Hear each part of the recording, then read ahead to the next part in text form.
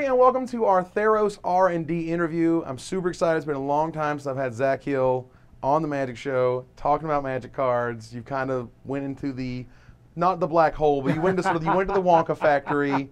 You stayed there. You made cool stuff. You left the Wonka factory. You're making even more cool stuff in Boston now with the not the Dream Project, but the Future Project. And the MIT Game Lab. Yep. Also doing a lot of cool stuff. I'll probably be spamming social media about it. Excellent, excellent. And we will be paying attention as ZDCH, I believe it is, correctly. But anyway, so what I wanted to do today was talk about Theros, about the design, about the development. He was on both the design and the development. This is sort of your baby. I mean, you worked on stuff after it, but this was like a big thing for you before you left Wizards. Yeah, so Mark Rosewater is the lead designer, Eric Lauer the lead developer. This is their first collaboration since Innistrad. I hear that was a pretty good set. Kind of a pedigree, I don't know. But yeah, I was on the design team and the development team. And why is that? Can you explain why you were put on both teams? Yeah, so one of the things Wizards does is they usually like to have a designer and developer, or a developer be on the design team so that they can represent things that are likely to be the development perspective earlier in design. Why that's important is, like, if you have some mechanic that's like, you know, just some card advantage mechanic or something, you like base your entire set around it, and then it's just like, look, we can't make a set around this because this power level is too insane. The other thing is just gameplay considerations. So a lot of the time design play tests, everything is flat so you can try out more stuff, but there are certain things you're going to need to be able to intuit of, just like, we're not going to be able to make constructed about this, or the limited environment's not going to be able to support the following things if that's what's good. So they want that perspective early on so you don't have to change the set around, you know, weeks, months, several months later. And basically this, like, that has happened. All those things you were explaining, like, you can't make your set around this, you can't make limited work with that, and then that happens so late in the process before they just sort of trying to back it up and get a developer in there first. And I worked on Return to Ravnica design too. I tend to also just make a lot of cards kind of out of nowhere. Sure. So I get to be the development rep, but I'm also kind of one of the individual card design guys. Is there anything that you're super proud of before Theros? Anything that you sort of had a hand in terms of cards or mechanics, or, you know, like your... yeah, I mean, there's... It's almost hard to think of everything. I can imagine. You worked on a lot. Like, my favorite individual card design that was just like brain to print, like, card is probably Gravecrawler. Oh, wow. This is just like, you know, zombie just keeps coming back, you know, and I like aggressive creatures. Right. I think for most of Magic's history, aggressive cards haven't been good enough. True. So, you know, it was kind of one of the very pushed cards. Yeah, I mean, one of the things that me and Brad would talked about in the set review was that there's a lot of everybody gets a Savannah line. Right. You know, you get a Savannah line, and you get a Savannah line. It's very much Oprah giving out Savannah lines. And black's got like an uncommon one. The white one is insane because it's like protection from Ravnica. And, you know, there's not a blue one. Well, there's the blue one, but it returns a, you know, or creature to your hand or something from Ravnica. Yeah, right. The blue Sprite, one. Yes. Or whatever it is. That I can't remember the name of ever. But yeah, so the idea that creatures are getting better, and it kind of makes me a little sad, and that Savannah lines are kind of basically outclassed in a variety of ways.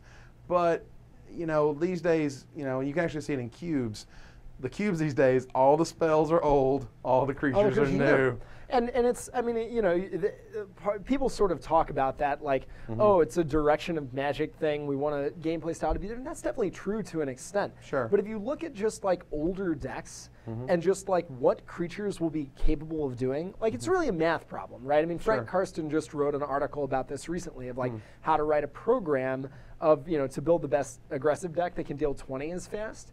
If you just go back to old formats and do that, the aggro decks just aren't fast enough. Right. Like, if you took the bad card drawing spells, or comparatively, you know, you don't have to give them fact. If you just give people like divinations and terrors, like, no aggressive deck until like 2009 could just beat that. You know? So I mean, they really were just mathematically miscosted for a long time. And it turns, you know, for a long time, you know, you could not get a 1-power creature for 2 mana. You're a Jackal Pup, you were just like, wow, you know, it's my birthday. Right. And you're just, an aggro deck isn't going to be fast enough to compete with the spells in the format unless you lower that curve a little bit. Right, so 2 power for 1 mana needs to exist in a lot of different colors so that it can have a chance. Exactly. Versus the super control-y whatever. Like, for example, the new Elspeth that we'll talk about shortly, just completely crushed my brains. Oh, yeah. Because Brad Nelson had one, and that card is. It's not a bad Magic card. Ridiculous. Fantastic. All right, so let's focus here. Let's talk about Celestial Archon. Let's say you're working on the set. The story, at least as has been told so far, is that Billy Moreno made Bestow for Born of the Gods. Right. And then someone on the designer development team of Theros was like, hey, that would be really awesome in the main set. And then you sort of took it from there. Oh, of course. I mean, so Bestow is an interesting story. So there's design teams and there's advanced design. Billy Moreno was probably the developer with the best design sensibility. I mean, everyone's sort of different, but Billy was doing a lot of design work, almost as much design work as he was doing development work. And so he was sort of working in advance of sets to kind of say, look, here's a reasonable idea of what this is going to be about, even though the team hasn't started yet, so that earlier sets can be designed with later sets in mind. But the other thing you do is think about, okay, how are you going to evolve what the first set has? Right. So Bestow was originally an evolution of just a set that was basically about creatures and auras. The issue with that is you need a certain amount of creatures, you need a certain amount of auras, or just non-creature spells. Right. And if you don't have things that are both, you're just not going to be able to have a high enough density for either enchantment creatures, which we wanted to be a thing, or auras to matter in your set. Gotcha. So we wanted some cards that could kind of do both things. The other sort of practical consideration, I don't know how much this is a part of the story, but it's definitely something I was thinking about, definitely conversations that we were having. We just wanted the set to have something like new and cool that felt operatively different. So like Monstrous we loved, but that's just an activated ability, really. You know, you've got Devotion, which is it's already been a thing in the form of Chroma. Chroma-esque, yeah. Yeah, you have Heroic, but that doesn't make anything work differently. Right. It's like text on a card, right? Like you could have in any set, whatever card name is targeted, make blah, blah, blah happen. It doesn't have to be keyworded. Right. Right. So we wanted something like Bestow that really just was a thing that had never happened before. You know, because like we also did Scry before, right? So it added a little bit of spice to the set. It let us make really cool looking cards like Celestial Archon that, I mean, literally look really cool. Like you look at the border, it just looks cool. Border's awesome. You know? The card's sweet. Crushes me in limited. It's fine. Yeah. So the idea was to be able to just make some like really high profile, straightforwardly powerful cards that also encourages you to use auras without getting card disadvantage, which is the traditional drawback of auras. What we knew would happen was if we made it so that it worked like it always did and people were scared to play auras because their guy's going to get killed in response, if everyone has that fear, it's not just that the mechanic doesn't work. It's that no one's going to want to play your set. Right. It makes playing the set feel bad. Right. Essentially. Yeah. I mean, like Mark Rosewater always says, you don't want to fight human nature. And human nature is, I'm not supposed to play these enchantments. You know, once you learn enough to know what card advantage is. Right. I'm not supposed to play these because they're bad. You're not going to be able to make an aura set if auras are bad. So Bestow is our way of kind of making auras good. Absolutely, and it certainly works out. You know, I think one interesting thing for me about Bestow is that it's actually on commons. Right. And the New World Order is all about, there's only so many words on commons, there's only so many things that commons can do. And it's actually, for me, if there were anything that you could sort of see negatively, is that Theros is sort of complex in some ways and can be a little sort of overwhelming at times. How did you feel about putting them on commons? Yeah, that was a huge decision. The rationale eventually was, these have to be at common or they're not going to do their job. Right. If they're not at common, it doesn't make sense why they're in the set. The whole point is to raise the ASFAN, or the number per pack of auras, while keeping creatures the same. So if it's not at common, it can't do that. Eventually what we decided was, if you try to like spell out on a rule book what Bestow is, it's very weird and doesn't make a lot of sense. But once you play it a couple of times, it's like the most intuitive thing ever, right? You just put this on that. When this goes away, you still have this. And Billy Moreno would actually do that with cards. He would hold them over each other. He's just like, all right, I'm going to tell you what this does. And he'd just be like, I put this here, and when this goes away, this is still here. You know, the aura is still there. And once you just internalize that, you don't have to read all the weird text on the card. And, you know, we made it so that they all boosted, you know, what their power and toughness was. They gave what their abilities were.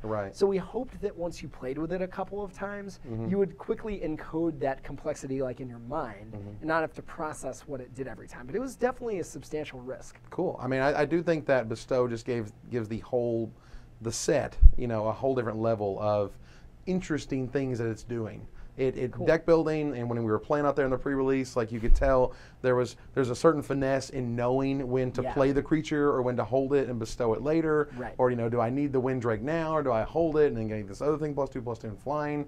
Well, I can't do that because he's attacking and blah blah blah. So like it was a really terrific sort of push-pull of I do this now, I do this later. The costs are different. It allows you as the developer to play with those costs, what they're supposed to be and what they're not, and ultimately just brought just a ton of really cool gameplay. Cool. Yeah, I'm glad you like it. I was having a lot of fun with it, and I definitely never knew when to cast which side of it. So, right. It was cool. All right, so I'll that's learn Celestial Archon. Yeah. Here's Chained to the Rocks now. There is the story of Prometheus. This is probably, I think, the most flavorful card in the whole set. It's just brilliant. I loved it from the moment I saw it or I even heard of it. Yeah. Absolutely amazing.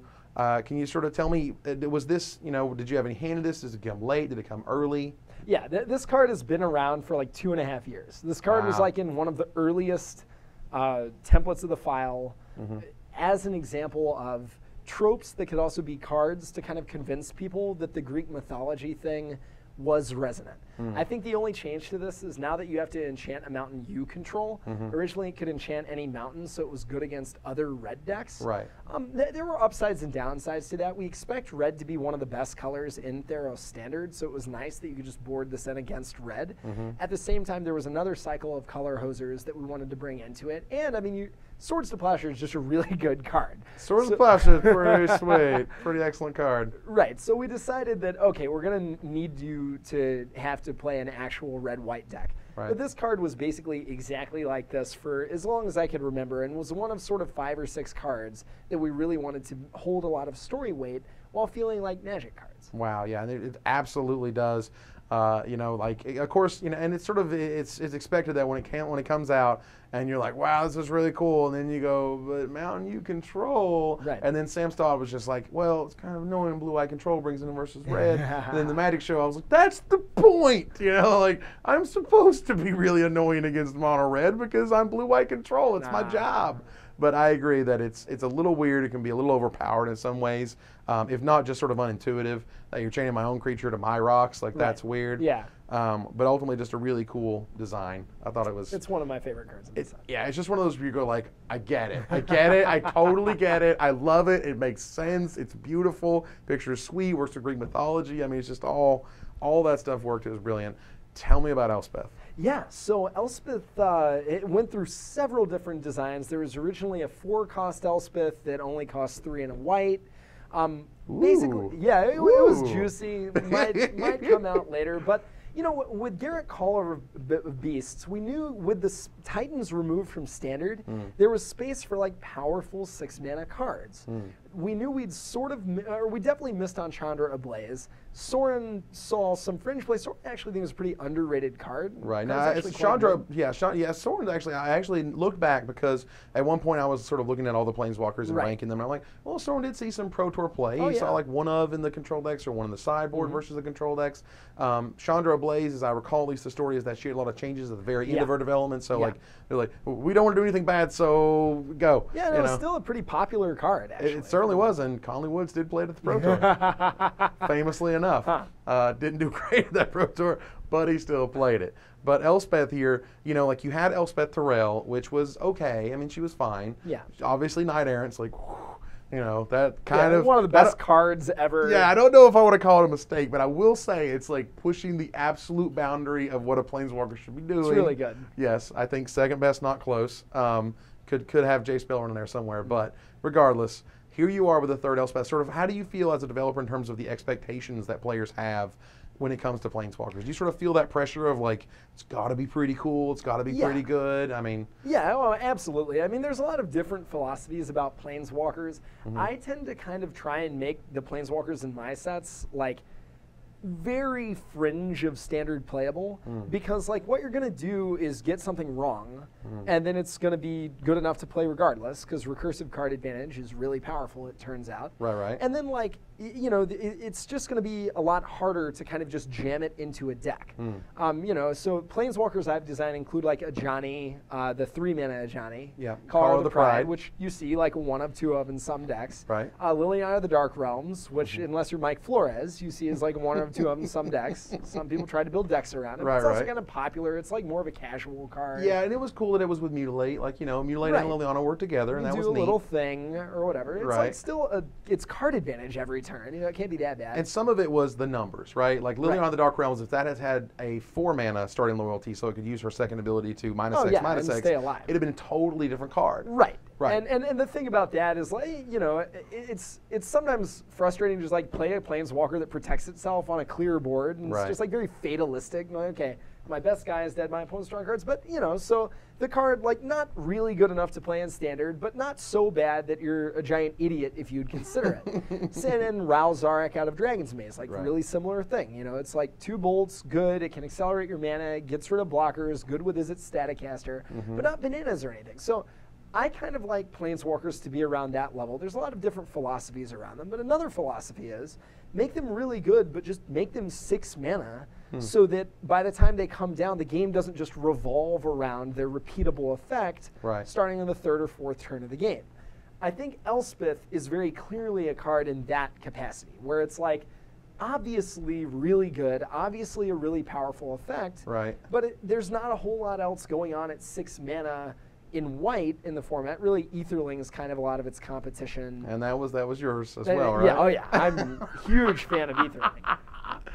And so you look at like effects that you want, right? There's a history of 5-mana conditional wraths being playable. A steer command was a thing. Right. So with Elspeth, you kind of cost it. It's like you get a steer command, or one part of a steer command in a planeswalker. Instead of the other parts, you get the soldier ability. You get the emblem ability. Right. And it exists in a format where there's more big creatures. So you can think of it kind of in the context of other spells, while also it can just make a zillion guys. And of course, Elspeth's shtick is making soldier tokens. So the first ability makes perfect sense. Right, and that's how she protects herself, is that she makes her soldier tokens. And it's always really interesting to me is that, the numbers are so crucial. And that's that's what tournament players care about the most, obviously, is cost. There's, there's a difference. There's cancel and counterspell, and it's only 1 mana there. And Elspeth, like if she's 5, she's incredibly overpowered. If her starting loyalty is 3, that makes her a totally different card. It's like, it feels like there's this little tightrope that you have to walk every time that you develop a planeswalker. There is. Because if you get it wrong, everything, everything begins to revolve around her, and then it stops being fun. But if she's like powerful but not overpowered, that's kind of the key. And that's exactly where you've missed if a planeswalker is just not interesting for constructing. Right? I think if you're doing that, like, people should be getting excited about planeswalkers. People should want to be building decks around planeswalkers. Right. But you also miss if your planeswalker's too good. And if like a creature is too good, then okay, whatever, you can kill it. Right. Or maybe it ends the game. You can kill planeswalkers, but it's harder. But the main thing is, like, the most dangerous space in Magic is just repeatable effects that do the same thing every turn. Because the most fun part of Magic is the variance of the draw step and the excitement of what's going to happen next and the back and forth that produces. Right. Things that do the same effect over and over again are a really dangerous space, because quickly the game becomes scripted.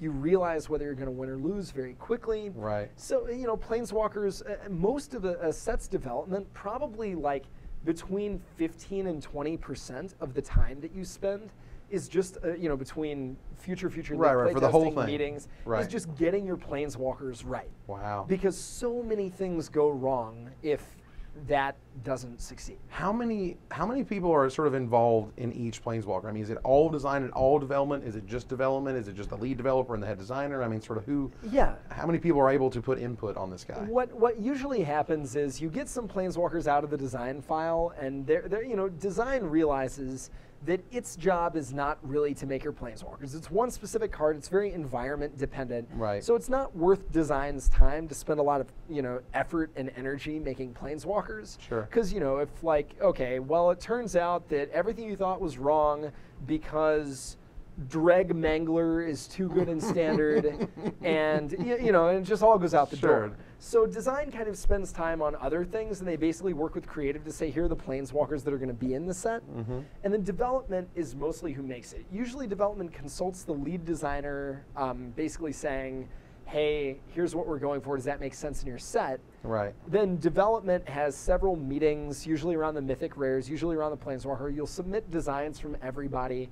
You usually want designs of people who've been playing in the Future League, playing in Future Standard. So they can sort of see where it would fit in Standard. Yeah, exactly. Because it has no place in Standard, and it's not doing. It's just kind of a boring card. So I'd say usually there's probably between 10 and 12 people involved in a regular planeswalker design. Wow. So a lot of human beings, a lot of man hours, a lot of just playtest games, getting the numbers right. And then you as a lead developer just have to pay particular attention to all of the games and conversations around your planeswalker. So the last thing on these planeswalkers, we'll keep going, but I find this fascinating. The ultimates, the ultimate, like, and as I said in the Magic show, I was like, I don't know who these ultimates are really for at this point. It's really kind of, they matter so little. That's sort of the part of it. Like, a lot of times getting up to the ultimate number is not going to happen because your opponent is dead set on you not doing that. And the other half is, would it be more interesting if it wasn't an ultimate or if it was just another interesting ability? And some have that. Yeah. Gideon, the champion of justice or whatever it was. There's, and even Gideon the first one. They do different things. It's just, how important to you is the ultimate ability? Oh, to me, the ultimate is incredibly important because the ultimate is the dream. Right, the ultimate, like you're saying, these planeswalkers are these immensely powerful beings that can do this cool stuff. You have to show people what the cool stuff is. And, I think that there are different ways of doing it. Original Garrick had kind of a pseudo-ultimate. Sarkhan didn't really have an ultimate, or kind of did, kind of didn't. Right. Liliana of the Dark Realms, her ultimate's kind of the second part of her second ability in practice. I mean, there's a lot of different ways to do it. Right. But I think, one of the reasons that you don't see ultimates happen that much is because they're good, right? So if Elspeth's ticking up, if Domri Raid's ticking up, I play a lot of Domri Raid. Domri Raid's awesome. The reason that your opponent has to care is because the ultimate's good enough to actually beat them. So you have to worry about attacking the planeswalker. Like with the original Elspeth, for example, oftentimes making something indestructible, where all your things indestructible, was just way worse than going to the skies and attacking. Right, and then making another soldier at +3/+3 and flying. Right. So the better an ultimate is, paradoxically, the less you're probably going to see it happen. Sure. Because your opponent has to respect it more. The thing is, we're playing at a really high level where people are paying attention to these things. Right. If you're just casting your cards, which is what most people do, right, ultimates happen all the time. In my world, it's very much tournament play. I watch a lot of tournament play. I like to play in the tournament practice room.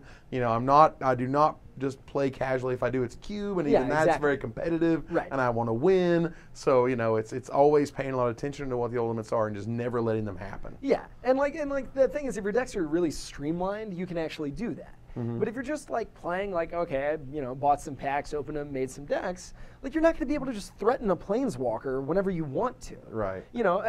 So my favorite ultimate I ever made was the Ral Zarek ultimate, flip 5 coins, start time walking. I flipped a lot of coins in my life. Yeah. You just get there. And sure. So planeswalkers, I think, are the ultimate abilities.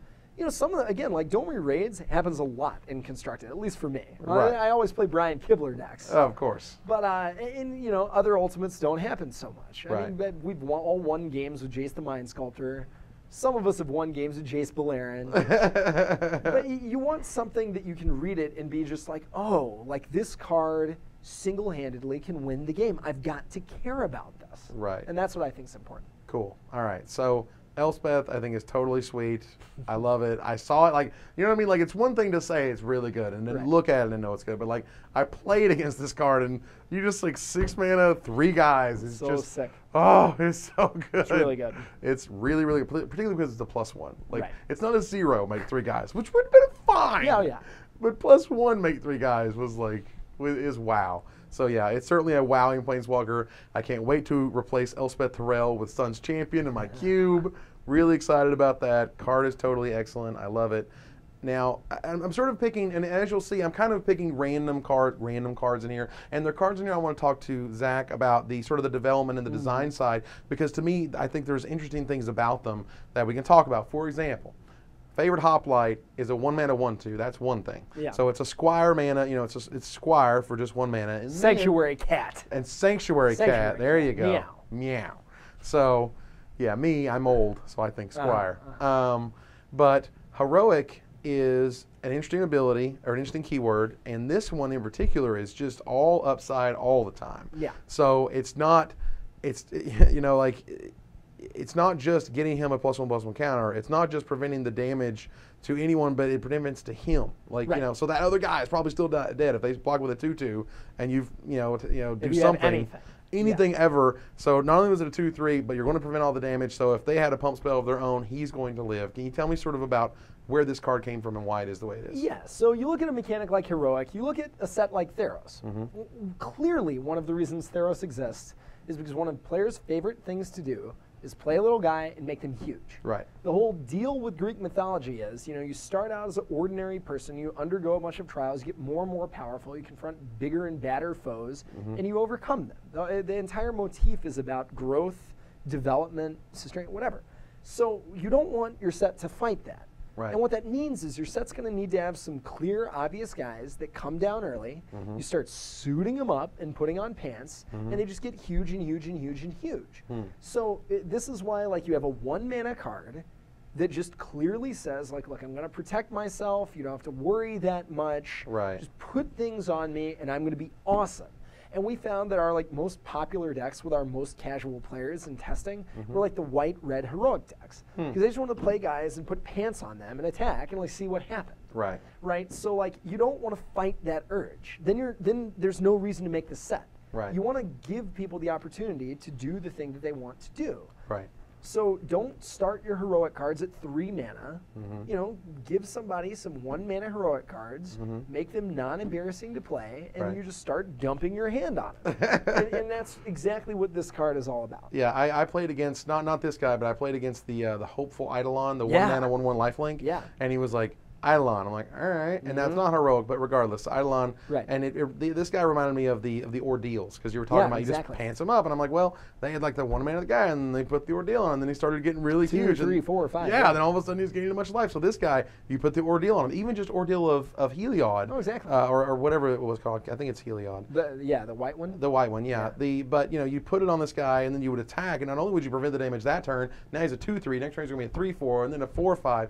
It really sort of has that Voltron, build your own monster, put all the things on this guy, and you're going to feel good about it because you're going to be preventing all the damage to him. Oh, that's exactly right. I mean, and the reason to prevent damage there is specifically so you can have these kind of stack interactions where, like, you do something, they burn it in response, maybe you target it again. That means that you don't have to constantly be boosting his toughness to dodge burn spells. Right. And also, like, you can have tricks and attack into bigger guys or block bigger creatures so that, he has a little bit of play. Like, even on turn 6, you play a favored hoplite, maybe they have a monster. Right. They attack with their monster, you can trick basically to fog the monster and start doing stuff. So it's not just about, oh, I got him on turn 1, it's the nut draw. Right. The card has play every phase of the game. And this is clearly one of the most powerful heroic cards, clearly one of the most pushed heroic cards. Right. Because you want that to be a viable line of play. You don't want it to be the only line of play. Right. An early problem with the set was it was too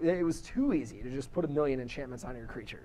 But if that's not a thing that people can do, it's just going to be a big letdown. Right. Then you missed sort of not the point, but you kind of missed a big part of why the set exists. Exactly. So favorite hoplite's really cool. Now tell me about Heliod, God of the Sun, and just the gods in general. I'm sure there's sort of a lot of interesting play and where the gods came from and what they do and why they do what they do and all that stuff. Sort of give me the god story from Zach's point of view. I'll talk a lot about Heliod because my pre-release deck had 2 of them in it. Really rough life that I lead. Yeah, I'm sure it's you real can life. tell. This is Zach Hill, ladies and gentlemen. 2 Heliods. And I still lost some games. Embarrassing. Somehow. The whole deal with the gods, they went through a lot of different iterations. The only thing we knew for sure was that we wanted them to be legendary enchantment creatures, gods. we knew we wanted to call them gods. We knew that Greek mythology set, Greek mythology world would not make any sense without gods. Right. Because they were central to everything about Greek life and culture. Right. Now there was a point where magic was, there was Wrath of God, and there was the pentagram on cards, and there was demonic tutor and all that crap. And so then there was like, there was sort of, there was a lot of parent groups that all of a sudden got upset, and this was before magic was popular, and blah, blah, blah. And so now we've kind of come around to it's okay to mention mythology and theology and just, have it be this thing, and it's just a fantasy game and people treat it as such. Exactly. And this clearly is a fantasy situation, right? You've got a dude who's half knight with a big spear, with some horn things. I don't know, maybe it's an olive wreath. Anyway, the goal of this, a big goal of ours was to align the sort of classically Greek pantheon with the 5 colors of magic, right? And kind of create magic's own brand of the Greek-style deities. A big key about this world, and I don't want to spoil too much, but is that belief is very powerful on this world. And so with the gods, the whole deal about the devotion mechanic is it's almost as if the ability to, the worship of the god is what brings the god into being. You can see that on the card. You need a devotion of 5 for the god to come around. So he kind of needs his followers, right? And so that's kind of, we knew that we wanted to key a lot of the gods kind of coming into being off of devotions somehow. Sure. We knew that. So they went through iterations. Originally, they were really expensive, but they got cost reduction for your devotions so they could come out earlier. Yeah, so it costs 1 less for your devotion to white or whatever. Exactly. Sure. We didn't like that, though, because then you just have this file with all these, 8 and 9 mana spells. You look at that in the pack, you're like, whatever, I'm never casting this. Right. So we wanted to make them to where you could cast them early, and we wanted it to just do something exciting that we'd never really seen before. So we knew if these cards required a tremendous board presence, that you could, kind of give them ridiculous stats. Indestructible was an awesome word to put on them because they're gods, so they literally can't die. Super resonant, absolutely. Exactly. We didn't want your super exciting, awesome mythic to just get hit with a disenchant and whatever. Right. So that's kind of why that was there.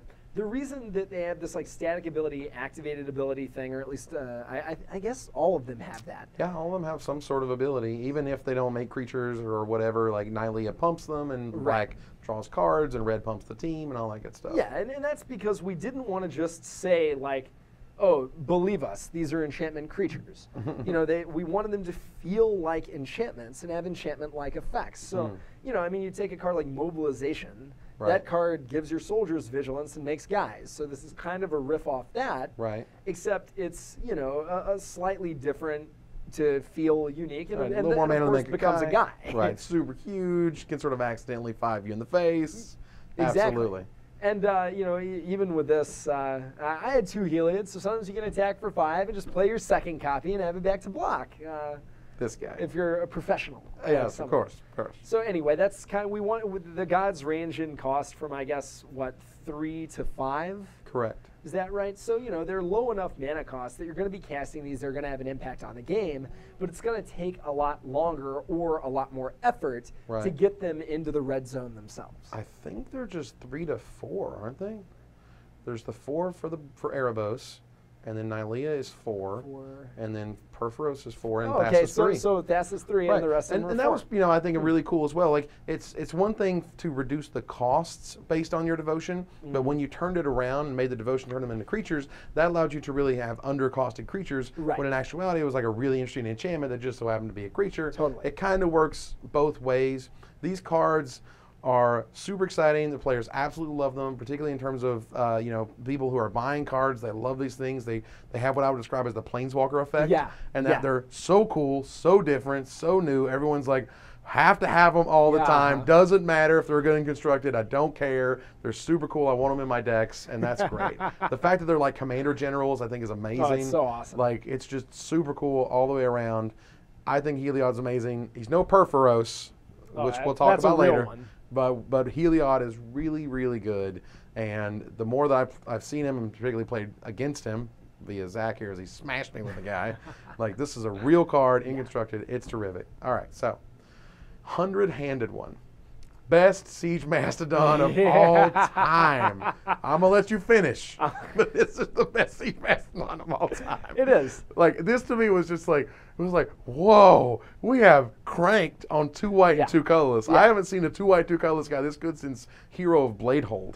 I was like, that's real. That's a real comparison. Like, wow. Like, tell me about this guy. Well, it's amazing what Vigilance can do. You know, Vigilance really is kind of a is. form of card advantage. It means you get both an attacker and a blocker. Right. So it's kind of like, this is a really loose stretch, but it is a good way of thinking about it. It kind of gives all your creatures the Stang ability.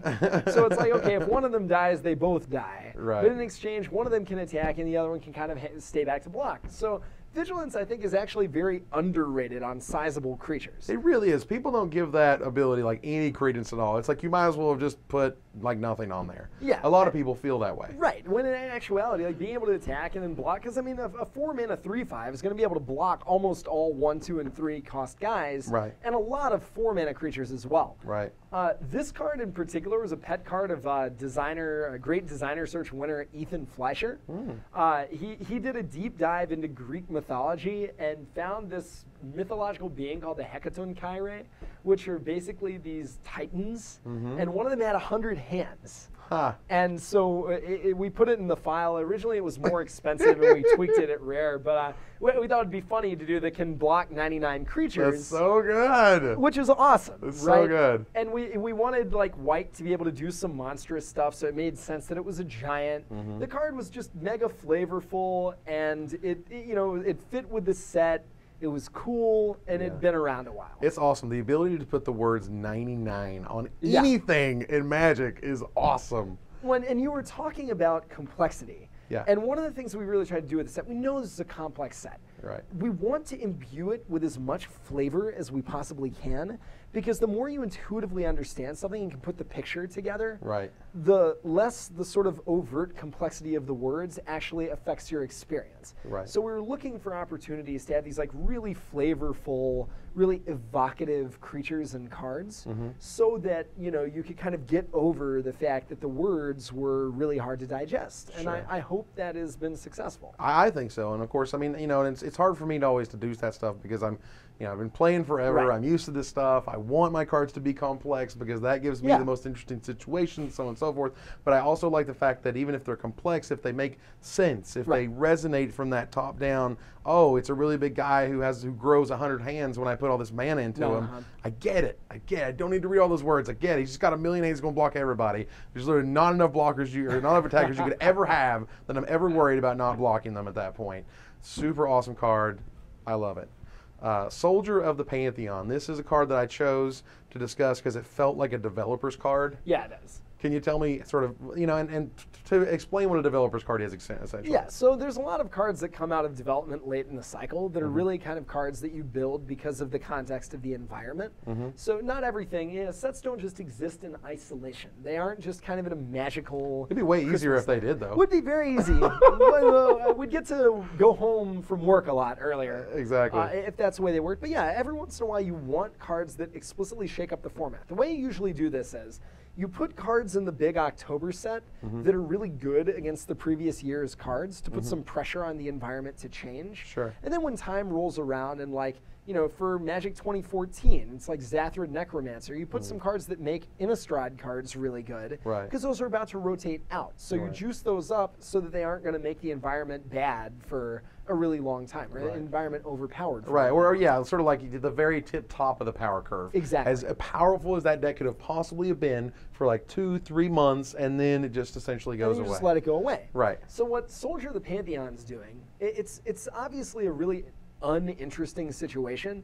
If like the new set comes out, you're supposed to be really excited about the new cards, not the Ravnica cards you've been playing with for a year already. Right. And then all the good decks are just all the good Ravnica block decks. Right. Because there's been 3 sets of Ravnica block and only 1 set of the new sets, cards and mechanics. Right. So that's always going to be true to an extent, but you want to make some cards that are like explicitly punish you if all you're doing is just playing the stuff that was good last year. Right. So Soldier of the Pantheon, Ravnica, obviously a multicolored set, has hybrid cards, just a lot of gold effects. Right.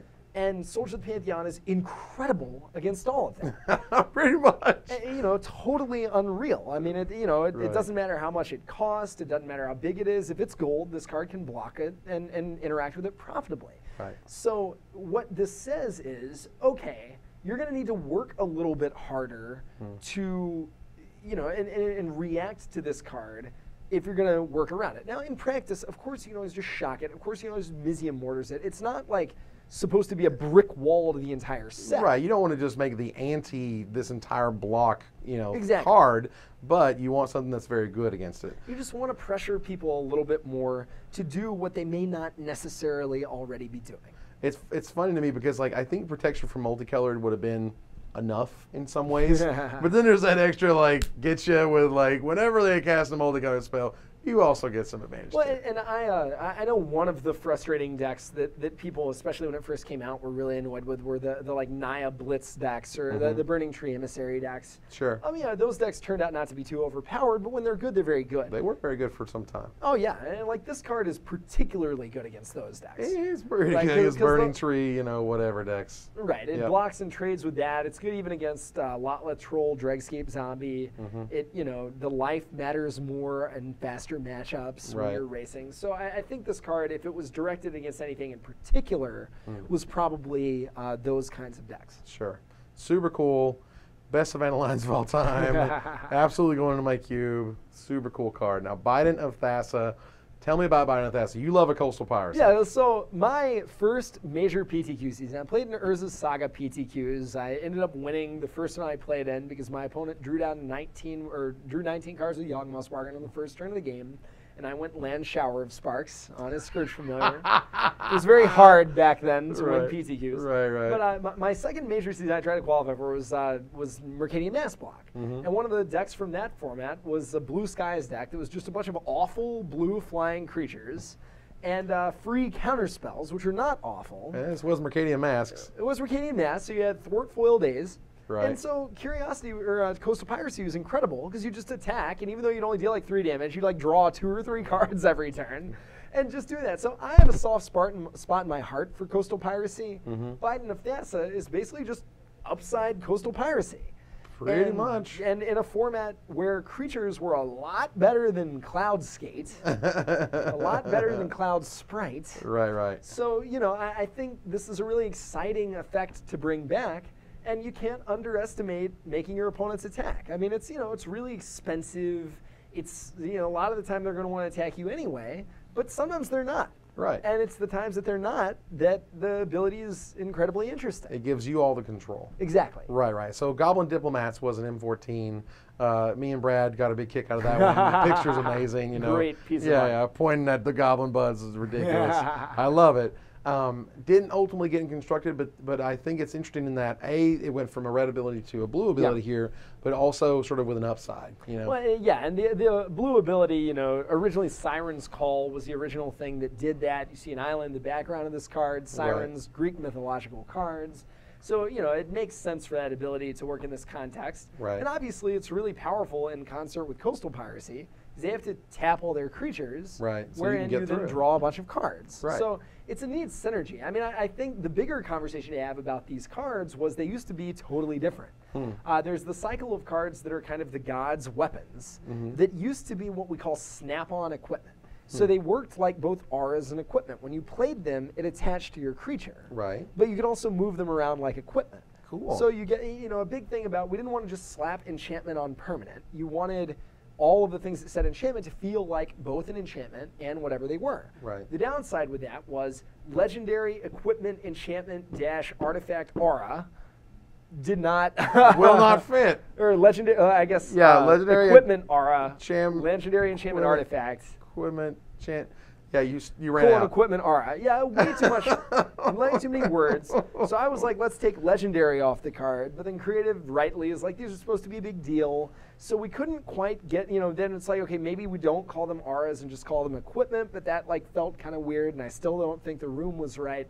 So we kind of ended up totally redesigning these.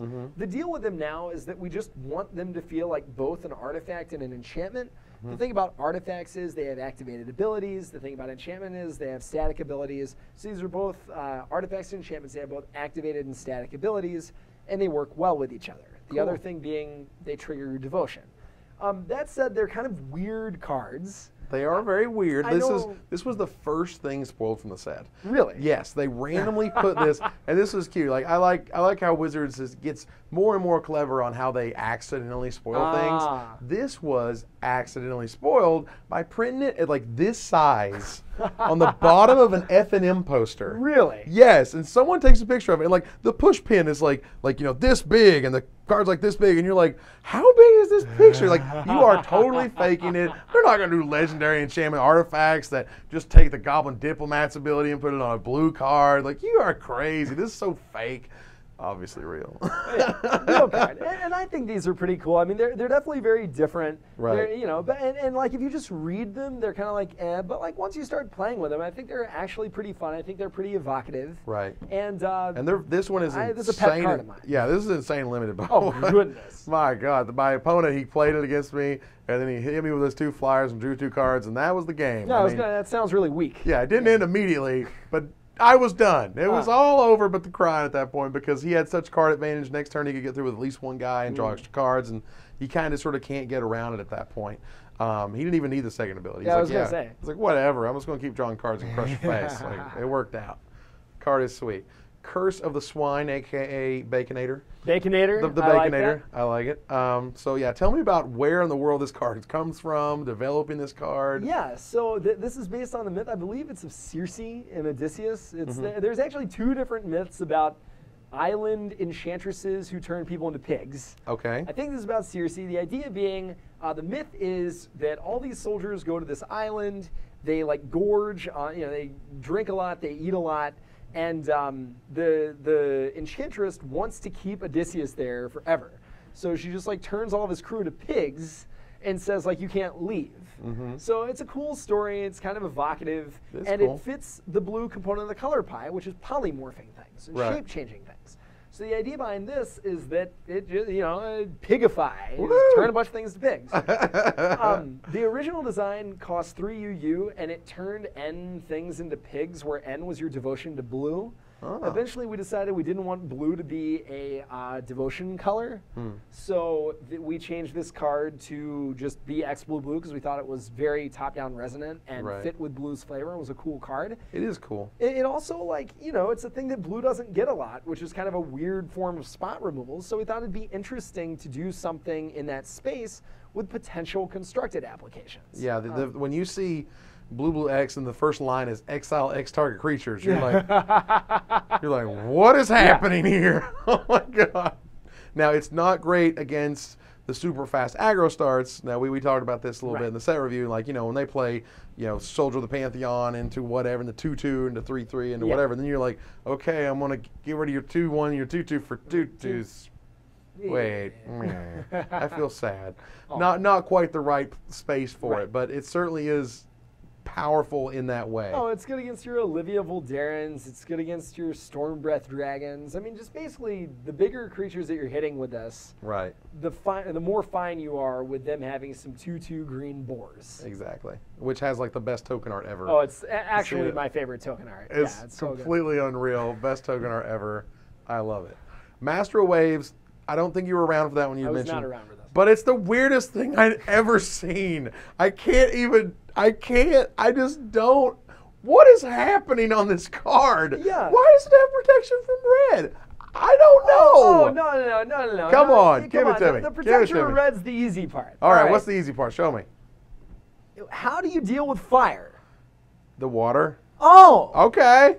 Oh, okay. He's the master of waves. He's not the subordinate of waves. He's not the middle manager of waves. The middle manager of waves. He does not care about your fiery things. Protection from red twice on two Sundays. Yeah. Eat it. Yeah. Look, this guy is not getting roasted by anything. He's standing in the middle of the ocean. He's got his water horses. He's doing things. Creature dash water horse. He makes 1/0s.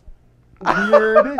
Oh, yeah. I mean, I was not around for this card, and when I read it, I'm like, huh? Yeah. But again, this is an example, I think, of a card that works because when you, like, get it, it's a really cool story. It's like the waves, what is it? A wave doesn't stay around forever. It crests and then it goes away. So he like summons forth his things, and they're not going to be around forever. Whenever he pieces out, they're done. I think it's cool. The Pro Red is cool. It has some added value against Red, which I think is going to be really good in Standard. Sure. You can put it in decks with other elementals and older formats. I want to Aether Vial this in Legacy. Yeah, absolutely. right. I want to have a Lord of Atlantis and another, Lord of Atlantis to match with a Pearl Trident, and then I want to put this guy in, have 10 power worth of guys all of a sudden. And even in Modern, right, where like a lot of the premier removal is red, it's clearly a very powerful effect. Right. So, I mean, it's a Merfolk, obviously, with eternal considerations in mind. Sure. But I also think it's, the Tritons are kind of Theros' version of Merfolk.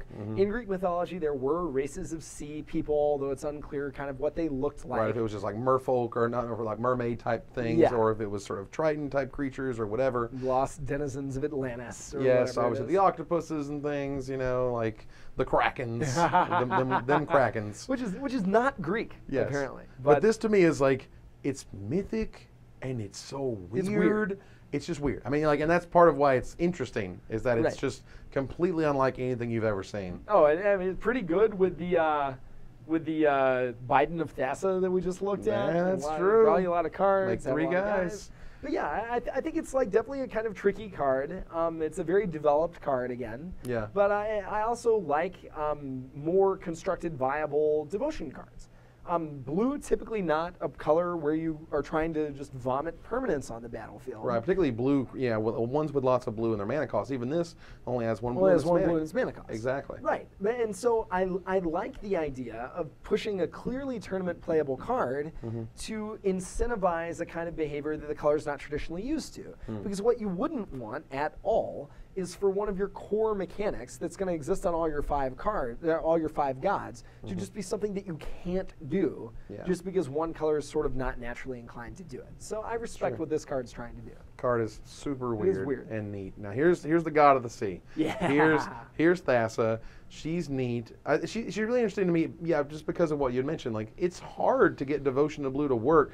I mean, if you wanted to reprint Evangelion Click, I'd be okay with that. I'd be totally okay with that. That wasn't like one of the best creatures of all time or anything. Well, we printed Livebane Zombie, which is kind of close. Livebane is sick. That card is wow. Oh yeah, that card's real good. Woo! So with Thassa, I mean, I think again this is an example of like, okay, blue not traditionally good at devotion, so let's make this cheaper. Right. Let's have scrying 1 every turn is a really good effect. It is. So let's try to see if we can encourage that play pattern. Right. It's really hard to say how good Thassa is because it's so dissimilar to anything blue has ever done before. Right. But, I mean, you look at the combination of abilities, I mean, making things unblockable, not anything to sneeze at, especially since she can target herself if she's active, and 5 points of damage is a lot. Right. A thing that blue decks traditionally have trouble with is stopping large creatures on the ground once they're there. She does a great job of that. Absolutely, if she's turned on for sure.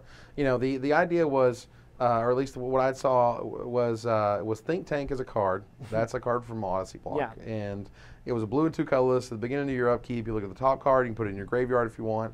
Sort of like Scry, but then you said, well, that's not accidentally a 5/5, and then it's not accidentally giving all your creatures unblockability. This card is insanely good and limited, by the way. Ridiculous, because I'm like, okay, the only way I can win is if he remembered the ability and I lost. That happened earlier. So because sometimes people just don't pay attention to these abilities on the cards that they have, and particularly in pre-releases. But I've won some games with Zephyr Flight, the exact same way. Bro, you can make your 4/4 fly and block my guy. Oops. Well, sad. Lose. But Thassa's really interesting. I thought that she is the cheapest god, at least currently, and I think it's a really cool design. Interesting templating decision of can't be blocked versus is unblockable. Yeah. If that's something we're going to see more of. They got rid of unblockable as a keyword or whatever you want to call it, as a term, because it wasn't intuitive. It was much like indestructible. Now indestructible is officially a keyword or something. The scenario was, I play Boros Charm, and then I play a creature. I play Boros Charm to make my guys indestructible. Then I play a creature. Oh yeah. Is that guy indestructible? I assume that it is, but that's not my. Well, before the rules change, he was indestructible. But now he's not. Now he's not, because it's giving indestructibility to the guys on the battlefield, and then you play another guy, and he wasn't around to get that ability, so it's not indestructible. And so unblockability was in that same space of all your creatures this turn are unblockable, and then you play the haste guy. Is he unblockable? Yeah, sure. Kind of sometimes, yeah, sort of, not really, whatever. Now they just use can't be blocked. There's no ambiguity. I appreciated that, and that's where that's come from. Everyone who's watching this back at Wizards knows that templating and rules are not my strong points. Absolutely. So fair enough. I will freely admit that. Sure. And as tournament players, we really care about all that stuff. We really care about the order of things happening, and they go on the stack, and what's this word versus that word. Here's Erebos, God of the Dead. He's neat. He's a 5/7. He's the biggest butt of them all, as it were. I also like how every single god can be answered by Celestia Charm. That cracks me up a little bit. You know, just exile them out of here. Oh, you guys a creature now? Sorry. Yeah. Whoop, bye. So it's not a creature until it has devotion. However, Celestia Charm can answer it once it gets to that point. But tell me a little bit about Erebos. Yeah, so Erebos, one of the things, the power and toughness, obviously 7 toughness doesn't matter a lot, but a thing that we're trying to do with black is to give its creatures more toughness to differentiate its playstyle a little bit more from red. For a long time, black had like a lot higher offense than defense. Right. But if you think like that doesn't make a lot of sense because, you know, black, not an incredibly aggressive color, but it is, you know, with skeletons and zombies, vampires have regenerate. A lot of its sort of signature creatures, skeletons, are known for being resilient and coming back over and over again. So we thought like, okay, and then, you know, black tends to have the most removal unlimited, red is comparable. So if they're both aggressive and they both have a lot of removal, it's a really similar play style. Kind of the same thing. Yeah, so what we tried to do was shift a lot more toughness to black, give black a little bit more of a long game, play a little bit more of the resource exchange. We wanted the guys to really feel like their colors, so we decided to sort of make it a 5/7 and just sort of make that a lot louder, that this is a thing that we're doing. Now, your opponents can't gain life feels very much like a developer decision to hose Sphinx's Revelation. I mean, sort of. At the same time, like, what you want to do to hose Sphinx's Revelation is not necessarily like play a 4-mana card that doesn't affect the board. Sure. I mean, it does compete because it lets you draw cards. It stops them from gaining life. I think that's some of it. I also think this is pretty thematic of an ability. I mean, it blends well with the greed ability of paying life to draw cards. I think it is just sort of good in the format with a lot of lifelink, which the set does because of the auras. I think it just is kind of a generally sensible thematic ability with some upside splash damage against Sphinx's Revelation. It just makes sense to me that a god of the dead is not going to be all about people gaining life. He's like, nah, dog, come back to my world. Right. There's no life gaining up in here. I think it's probably a combination of those. Yeah, I was going to say, like, 'cause it doesn't say players can't gain life. Right. Just everybody else. It's just y'all. Because black is, in this setting, you know, the underworld is characterized by these like gold masks, and the idea is, you know, you've got all this money, this traditional wealth, you can't do anything with it because you're in the underworld. That comes from the idea that people used to be buried with like gold coins and possessions to accompany them, but it just doesn't matter because the underworld is the underworld and it sucks. Right. So got all this money and can't spend it. Exactly, which fits in the way we sort of characterize that, black being the color of selfishness, avarice, and greed. Literally putting the card greed, or the greed ability on this card, paying 2 life to draw a card, I think really drives that home. And it, you know, black is all about power at any cost, and I think that's really thematic with what's going on with this kind of character. Sure. So, super cool card. I like it a lot. I like it a lot. Gray Merchant of Asphodel. If there was a common that I was not expecting to be like an absolute all-star, like when I first saw it, I was like, wow, that looks good. And then I got to play with it today, and I killed multiple people, including Zach, with it. And I was like, what are you at again? Oh, yeah, kill you. Out of nowhere, too. It was just like 4/6. Yeah, because you have like a bunch of blockers. I got a bunch of guys with kind of a stalemate. And then I was like, wait a minute, you're dead. Like, that's it. Tell me about the Gray Merchant. Yeah, this card was basically an effort to, we knew we wanted green, or originally we wanted black primarily in green secondarily to be the devotion colors, because they're green is the most permanent intensive color, at least in terms of larger permanence. White as, you know, sort of more littler creatures. Black tends to be the color that's more like more black, more black, more black, which made sense for it to be devoted. Originally, the devotion was just not doing a lot in limited, and so we put the 1/3 at common that coercions them. This card at common that, you know, has a very substantial drain effect with a reasonable body. Seriously. And those two cards curve into each other and are really good. Yeah. Right. So if I'm going to coercion you and then soul feast you with a 2/4, that's not too bad. So these were part of our efforts to really make devotion something that you saw a lot of and mattered a lot in limited. Right. Now, did you want to push devotion and constructed? Because I seriously feel this guy's going to be in constructed. Yeah, I mean, I think this card is definitely playable in the there's a lot of ways to pay life to draw cards in standard right now. We just saw Erebos, God of the Dead. There's Underworld Connections are in there. Read the Bones, I think, is one of those cards. So, I mean, you know, at the other end, like a 2/4 for constructed is like between a 2 and a 3 mana card. You're going to want to get like a Soul Feast worth of damage out of it. But I do think, especially mono black decks, if those turn out to be a thing, are looking for ways to get their life total back. And with things like Dark Prophecy, that you can, you know, it does something, but also just provides 3 devotion. It's really easy to have huge swings with this card. Seriously, we're talking 5 to 7, even more life that just goes like back and forth. I mean, you know, you drain for 7 and you gain 7. It's a 14-point life swing from the common. You know, I actually think this is going to be really good in Pauper. In mono black aggro and Pauper. I'm just actually really excited about that. But one thing you mentioned was mono black control or mono black anything, really. And it's always like the dream. I don't get it. Like ever since Torment, it's always been like, when's the next mono black anything? Like people have tried it before. My God, I tried it back in, I think it was like Morningtide Standard with Miri the Cursed. Oh, you remember that one? Nice deck. And yeah, that was a fun deck. And it was like I was using Moonglove Extract so I could kill the things that pro-black or whatever. It was really ridiculous.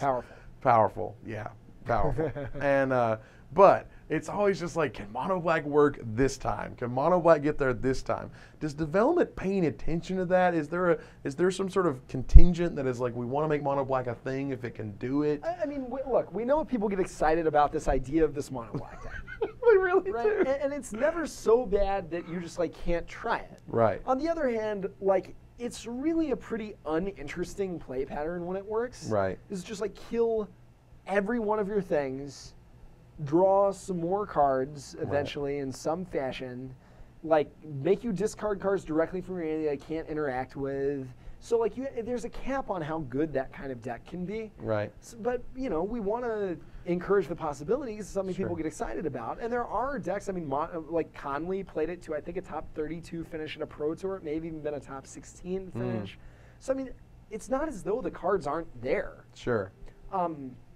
And so I think it's kind of like around the sort of tier 2 viability that it's good for something like that. Yeah, it always felt like, you know, it's always very close. Yeah. You know, but you always kind of want it close, but not there. Right. Because like you said, when you get there, you want it, but then when you have it, you're like, this is like, really annoying. Did we really enjoy this? I'm really tired of getting drain life for 10 from this guy. Like, is there something else we could be doing that's fun? You know, like the reason that Mutilate left when all this other stuff come in, I think is a very good thing. Right. You know, and people are just like, well, if it's just had a Wrath, it'd be blah, blah, blah. Well, yeah, if it just had a Wrath, it'd just be the best thing you would do. And who wants that all the time? And a lot of the deck, because like, you know, I talked about, one of Black's things is like play more black cards. Oftentimes that means that the build is pretty scripted, right? You're like, oh, I'm going to play all these Corrupts, then I'm going to play all these other cards, and maybe want to play more Swamps and Corrupts. Right. And then it's just like, okay, well, like your deck is kind of built for you. Right. That is not the worst thing ever, but you don't want that to be too good. You don't want the thing that you just determine like within 5 minutes of looking at the spoiler to just be the best deck. You're like, oh, no, figured it out. You know, that's really boring. Magic's about discovery and change and evolution. Right. So again, that makes you want to put cards like that, or decks like Mono Black, kind of in like solidly tier 2 range. Right. You don't want it to be the best thing. You just want it to be something good. People can get excited about it. They can feel like they discovered something, but they didn't discover, like they didn't break the format with it. Exactly. I don't want to ever break the format with it. So Read the Bones is next. You talked about it just a little bit. Tell me about Read the Bones. I think this card is real good. I thought For C was really good. This guy, Scry 4, then Draw 2, very different so than Scry good. 2, Draw 2, but 3 is also very different from 2.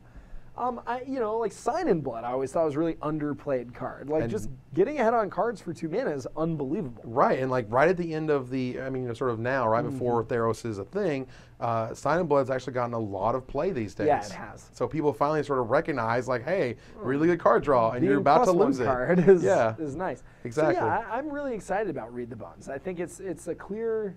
It's riskier against aggro. I think there are a lot of really good aggro decks than something like Divination, but I think Divination's actually really good now. So I think Read the Bones allows for non-blue control decks in a way that we haven't seen in a really long time, because it's meaningful filtering plus raw card advantage. Right. I also think it might even provide incentives to, for your blue decks to go a direction other than Sphinx's Revelation. Now, that said, this is a great card to play with Sphinx's Revelation. Of course it is. Everything's better to play with Sphinx's Revelation. Yeah, but it's definitely one of those where, you saw Read the Bones. Again, the mono black talk sort of kicks up again, because it really needs that selection. A lot of times mono black can kind of run out of gas. How's it supposed to refuel? Well, you have Sign of Blood, you don't have Sign of Blood, you actually get sort of more or less an upgrade. It costs 1 more, but you're seeing a lot more cards potentially. So there's a lot of play in this one. Yeah, and a thing that I like seeing, and I don't know how conscious of an effort this is, but it's something we talked about for a long time.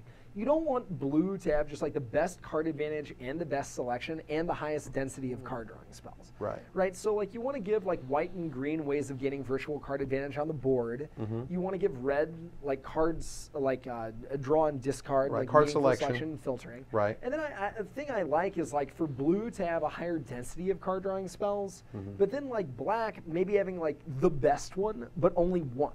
Or something like that. Or like with all the life pang, you can't, I can cast 8 divinations in a game and be happy about it. You can't cast 8 of these. Right. So I like the idea of giving black, a really overtly powerful spell, but something that you have to do a little bit more work for. Right. As opposed to just like, I'm going to keep casting a bunch of these. Right, so, obviously, just keep running them. Yeah, I like what Read the Bones is doing. Right. Super cool spell, super flavorful. I love it. Rescue from the Underworld. So this card, I think, is Mark Rosewater's favorite card in the set. When we designed it in a meeting, all of us were just like, that is awesome. That is so cool. It's sweet. It does a lot of really neat stuff, I think. It can re-trigger Enter the Battlefield's abilities. It, you can block and do stack tricks with it. You can counterspell removal with it, while also just being incredibly thematic. So good. So it's dripping with flavor. It's dripping with flavor. It's got a great piece of art. Right. I just think this card is a slam dunk for a huge variety of reasons, and I'm really excited to see it make it all the way from the design file to print. Yeah, it's super sweet. It's one of those like with Chained to the Rocks. It's like right up there with like what are the core cards that you would show off from Theros to show like this is how we hit Greek mythology in the face. Yeah. Like so beautiful, so perfect, really powerful. Had it played against me earlier today in the pre-release, where the guy was like, I'm going to sack Abhorrent Overlord and then get back Abhorrent Overlord and Hythenia, the huge Gorgon that destroys all the other non-Gorgon creatures. And I was like, thanks. I'm dead now. It was less fun when I was doing this with Augurs of Bolas. I can only imagine. Now, the whip. Tell me about the whip. Damn. Yeah, this is something you don't see a lot of, like recursive reanimation. It's true. We like it. It's sort of, it harkens back to Corpse Dance. Right. It's obviously, the two abilities have tremendous synergy with one another. Right. Because the more that you're smashing them upside the head and gain a lot of life, the less likely you are to die in the counterattack, which means that you can, again, smash them upside the head and gain a lot of life. Right. So I think this card's really fun. I see a lot of people just like throwing one copy into decks, which to me is a sign of a successful card. Where people are just like, this looks cool. I want to see what it can do. This is awesome. Right. And we don't see that much reanimate with haste. Now, there is a split card in Dragon's Maze that can do that. Right. Along with this, obviously reanimating with haste, far better than just reanimating, because you're less likely to get hit with a terror or something like that. So I think there is some really intriguing stuff you can do. People think that Reanimator kind of died once Unburial Rites left. I'm not so sure about that. I mean, with Rescue from the Underworld, Yep. and Whip of Erebos. Now, the thing that was interesting for me from Whip of Erebos, A, is that it's very powerful. However, you do have to sort of take into account you got to pay 8 mana before it really does anything beyond lifelink. Is there are 2 interactions that are incredibly important right now to Standard. One is Obsidat, and the other is Aetherling.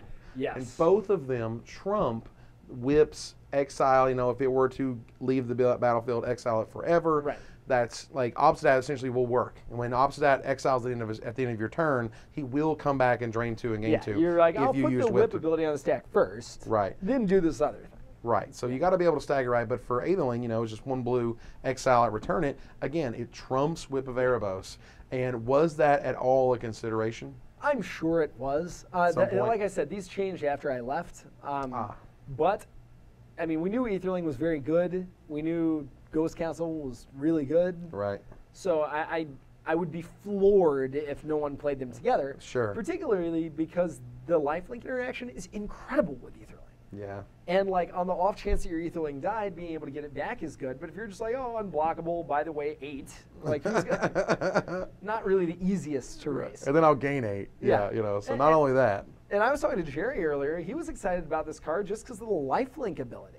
You know, I mean, there's a lot of just powerful between Lifebane, Zombie, between Desecration Demon. There's a lot of just really high-powered black cards. Yeah, Desecration Demon in particular. Now, that was my spoiler for Return to Ravnica. Man. Yeah, and I was like, this card is monstrous. I mean, it just like, now at the time when it was spoiled, we were in the middle of like Lingering Souls deck, you know? Right. And Lingering Souls was working with Snapcaster Mage, and there was Delver, and then there was all the new Phyrexia stuff at the time, and blah, blah, blah.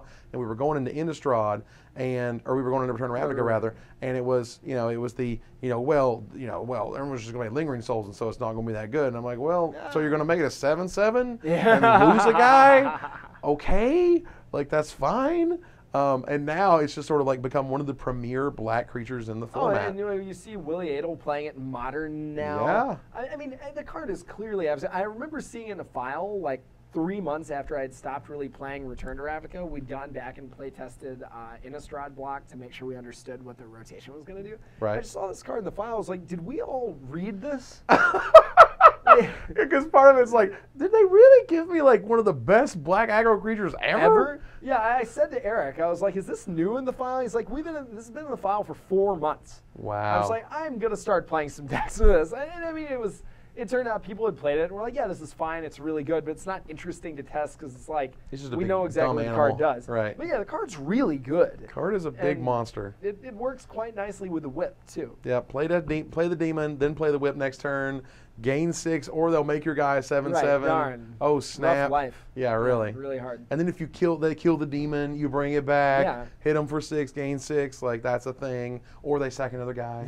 I'm okay with that, you know. There's lots and lots of good options for the whip. It's really cool. I love all these things. I didn't bring up Spear of Heliod, at least in terms of bringing up the image, but it also works in that it's Glorious Anthem, and then it has sort of another ability sort of tacked on a little bit. I keep hearing people also say, like, I don't know how much this other ability is going to come up. It's going to come up a lot. Your opponent's not going to not attack you when you have a Spear of Heliod out. I was like very confused. I was like reading some article, and I was like, well, okay, you have a Glorious Anthem, so all your little guys get huge. The downside of that is that you let them attack you back.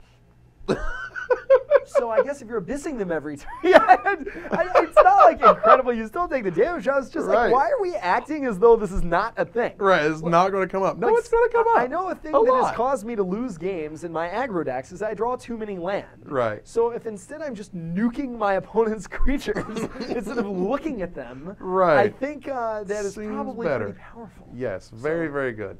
Now, Ember Swallower is next. He's a big monstrous guy. Tell me about him. Tell me about the 4-mana 4/5. Yeah, so it's 4-mana 4/5 clearly to get some monstrosity, a role it constructed. I also think like we knew this was going to be an intro pack rare, so we wanted a monstrosity intro pack rare. You don't want it to be so expensive, never happens. Right. I don't know this because at the time this card was like an uncommon. It cost 1 million mana and only blew up 2 lands. Right. Aaron Forsyth loves land destruction, as do Mark Globus. Nice. Mark Globus is a producer in R&D. He's a lot of people's boss.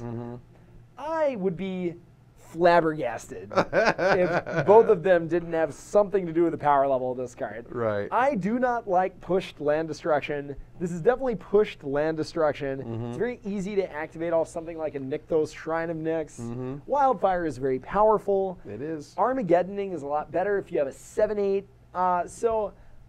Look, it costs 7. It can get teared, but I'm just saying, if you lose to this card and it's frustrating, send all complaints to Aaron Forsyth on Twitter. Yes, yeah, at MTG_Aaron. Yep. I wash my hands of this card. That's all I'm saying. Wow. Yeah, this is one of those cards that, again, it's weird because it normally, at least traditionally in Magic, intro pack rares have been really bad. They've just not been that. I mean, in constructed. They're not Umezawa's Jit card, but that was a long time ago. That was the thing, and that was sort of like almost a pre-con type deck. Sorry. Yes, that was that was a pre-con. My fault. For me, this is the intro pack that has the foil in the front, and rarely is that like a really great constructed card because you want the foil constructed all stars to be something that you have to get elsewhere, not just in the intro deck, but. This was one I was like 4 mana, 4/5. It's a lot. The monstrosity looks expensive. Isn't actually that expensive, particularly with something like Nykthos to gain you a bunch of mana all at once. It's not actually that hard to make the ability to go off. And then I played against this card, and this card is real, very real. Oh yeah. I played with it. I played against it. That making people sack 3 lands when you are on, you have all the advantage, is huge. Yeah. And I mean, I will say a thing I like is a lot of your 4 mana red cards recently have been just hyper aggressive cards like Hellrider, Hero of Oxid Ridge, Koth of the Hammer in many ways is kind of a Lava Hounds variant. Sure. I like the idea of a constructed playable card that isn't just like you're dead when I cast it. Right. And it has enough toughness to be reasonably sticking around. Right. To play defense or to untap. To be at the sort of that top of that really premier constructed curve.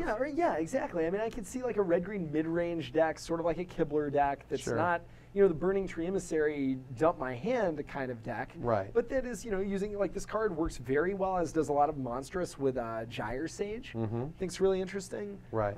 Again, we talked about Nykthos, just any mana accelerants at all. Right. Just giving you something to do with excess mana if nothing else. So I would love it if this card could find its way into some green mid-range decks. I would not love it if it becomes a format staple.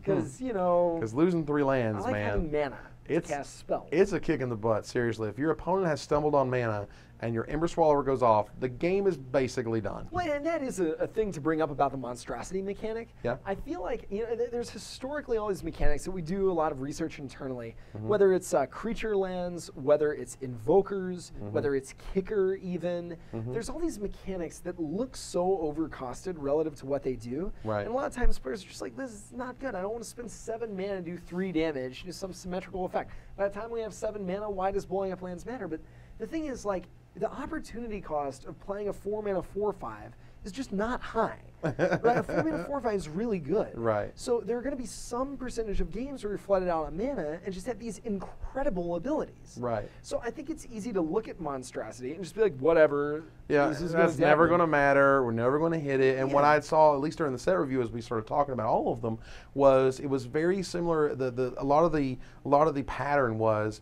there'd be a mana cost, there'd be a monstrosity cost for 2 more than the current mana cost. That would be like super cool, crazy upside. Just for playing the creature. Yeah, I mean, it was awesome. How many times today have I gotten beaten down by an 8/9? I was like, is this Rise of the Eldrazi? This is a common. Right. And that adds to the monstrosity mythic flavor or whatever too. The point being, I would not underestimate any of these monstrous cards. I think we're going to think they're better and better the more we play with them. Yeah, they're a lot. I mean, it's a lot like Scavenge as well. Yeah. When Scavenge first came out, there was the, Scavenge is so expensive. This is ridiculous. Why is it even on the card? It's so expensive. And then started playing, and you're like, wait. Like free value just for playing this guy. Right. I have something, and my opponent has nothing. Something is way better than nothing. In fact, it normally is. So Fire Drinker Satyr, this is the Jackal Pup. This is Jackal Pup with upside. And I thought it was interesting that P. Sully, Patrick Sullivan, the one, the only, the master himself. I obviously love his opinion about all things red. He can win a Legacy Open with Burn when nobody else on the planet can. But one of the things he had mentioned in regards to this one is that Jackal Pup was really exciting and really format defining back in the day because there weren't a lot of aggro decks. Oh, of course. There was a ton of spell decks, a ton of counter spell decks, and Jackal Pups and its ilk and Ironclaw, of course, if we want to go way back, was the idea you sort of got under things. Yes. Nowadays, people are playing a lot more creatures back and forth, so it's not going to just be like this creature that's never going to get hit with something or never going to get blocked like Jackal Pup could be back in the day. Yeah. This is a card that is going to run into other creatures, but it now has the sort of not great fire breathing attached to it. Oh yeah, I mean, and again, it's easy to look at this fire breathing and be like, that is awful. But like, and like, you sit there and you attack this into a Loxodon Smiter, you pay 4 mana, trade your guys for theirs, and you take 4 damage. Right. You're like, that's really bad. But no, it's actually really good. Right, allows your 1 mana guy to kill the spider. You know, the Loxodon Smiter, as opposed to just sitting and looking at it, which is what it would have done beforehand. This card is wildly better than Jackal Pup. Oh, it is Lord, like, it is very easy to be like, oh, it's kind of better than Jackal Pup. This is a way better card than Jackal Pup. Right. And that said, I think it's going to have a lot less impact on its format than Jackal Pup did. Sure. Just because of exactly what you just said. Right, creatures are better these days. Creatures are better these days. It's a big deal this guy can't really meaningfully block very well. It's a big deal there's stuff like War Leader's Helix in the format, so the burn ability matters. Right. You can walk into it, but the fact that this card can trade with 3/3s, even at high cost, is huge. The fact that red aggro decks don't have to play, you know, Foundry Street Denizen or whatever bad cards are playing. Yeah, it was awkward. Or get to just play a critical density of them. Right. Is incredibly meaningful. So I mean, it's important not to write a card like this off. And this is a really good card. This is an example again of what we were talking about with like R&D really wanting to capacitize aggro decks in the aggressive colors. So yeah, I mean, definitely pick up your Fire Drinker Satyrs. If you like building red aggro decks, he is your man for the next year or two, for sure. He's very good. Now here we drop the hammer. Tell me about this big old hammer. Evan earlier was not playing hammer in his deck at first. I He wasn't. was playing a hammer. I just lost 2 consecutive games to it, and it was just nothing resembling close. It was insane. It was totally bananas. Now, granted, I wasn't playing red at were not first, so playing- it's not like I was playing red and I didn't play the hammer. Right. It was I You wasn't switched playing colors. red, and I said, I'm going to go try these red cards. It seems like they have a bunch of big monsters and they're scary, and I was going to go my Ember Swallower because I picked red, and this hammer seems really terrific and won the game by itself. Yeah, I mean, so I put Fervor into M13 because I wanted to do kind of a plant for Gruul. I'm like, okay, Fervor's not that great, but like Fires is really good. Right. Fires was a thing. Fervor's not that much worse than Fires. Easier to cast. Maybe we'll see if it'll do anything. Turns out it didn't do anything. Right. Hammer, though, again, it's marginal upside on cards. It's just very hard to overstate how valuable it is. Right. Right, and I like how there's a lot of cards in red, particular. Yeah. The big dragon, the Fire Drinker Yep. Satyr that we just looked at. That when you flood out, really cool things can still happen. And that's exactly right. I mean, not every game of Magic goes like you want it to. Right. You can't think about the God draw. So Hammer, it looks like, okay, there's a Fires like this marginal ability tacked onto it. The Sacrifice of Land ability is incredible.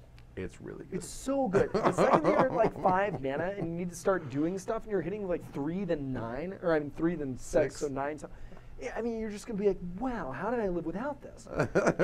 At 1 RR, it's also really valuable because it can boost all of your devotion. I mean, even a curve of this into something basic like the 4/2 that deals damage equal to your devotion. Right. That's 7 damage. It's a lot. You know, 4 from the attack and 3 from the burn with just nothing else. Right. So, I mean, I really expect this to be a premier card. It combos very nicely with Perforos, God of the Forge. Yep. Combos very well with Monstrous. I mean, every time I see this card, it's doing something even more impressive. It certainly impressed me.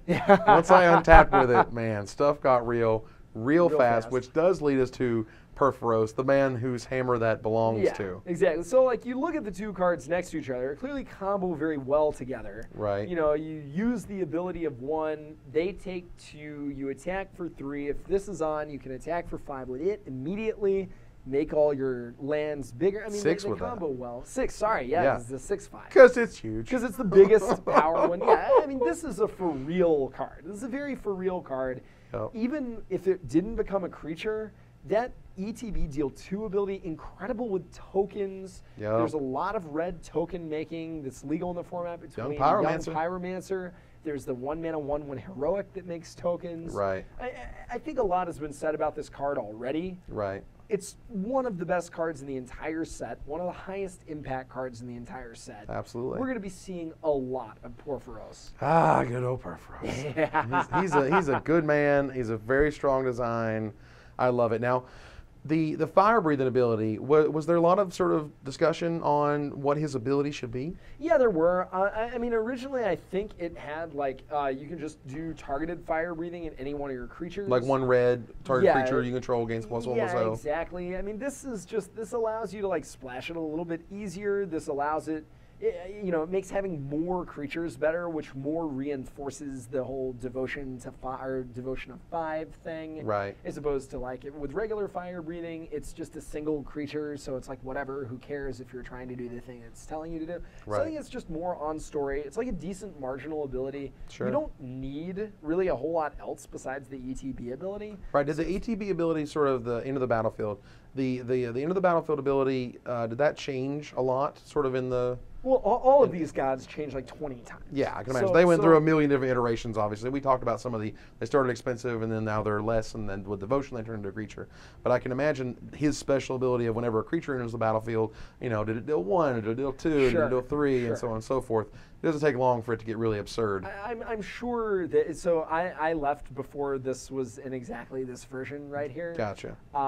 So you were dealing with different versions that did different things. Yeah, and so on and so the forth. versions that I had were definitely more expensive. They turned on when your devotion gave by, but they were like 9 6s and stuff. They were just huge. They were just huge. Right. So I mean, I'm sure this is a very developed ability. Right. Yes, It's like it's got a lot of numbers. You can tweak all the numbers. Right. I'm sure this is a result of a lot of FFL. Yes. Whenever you see a lot of like numbers, Right. A, and you see a lot of triggers, B, you begin to really see that development spent a lot of time knowing exactly what was happening with this card. Exactly. And you can feel it. Now, Boon Satyr. Oh yeah. Woo! Woo-hee! Best 4/2 for 3. There's only been 3.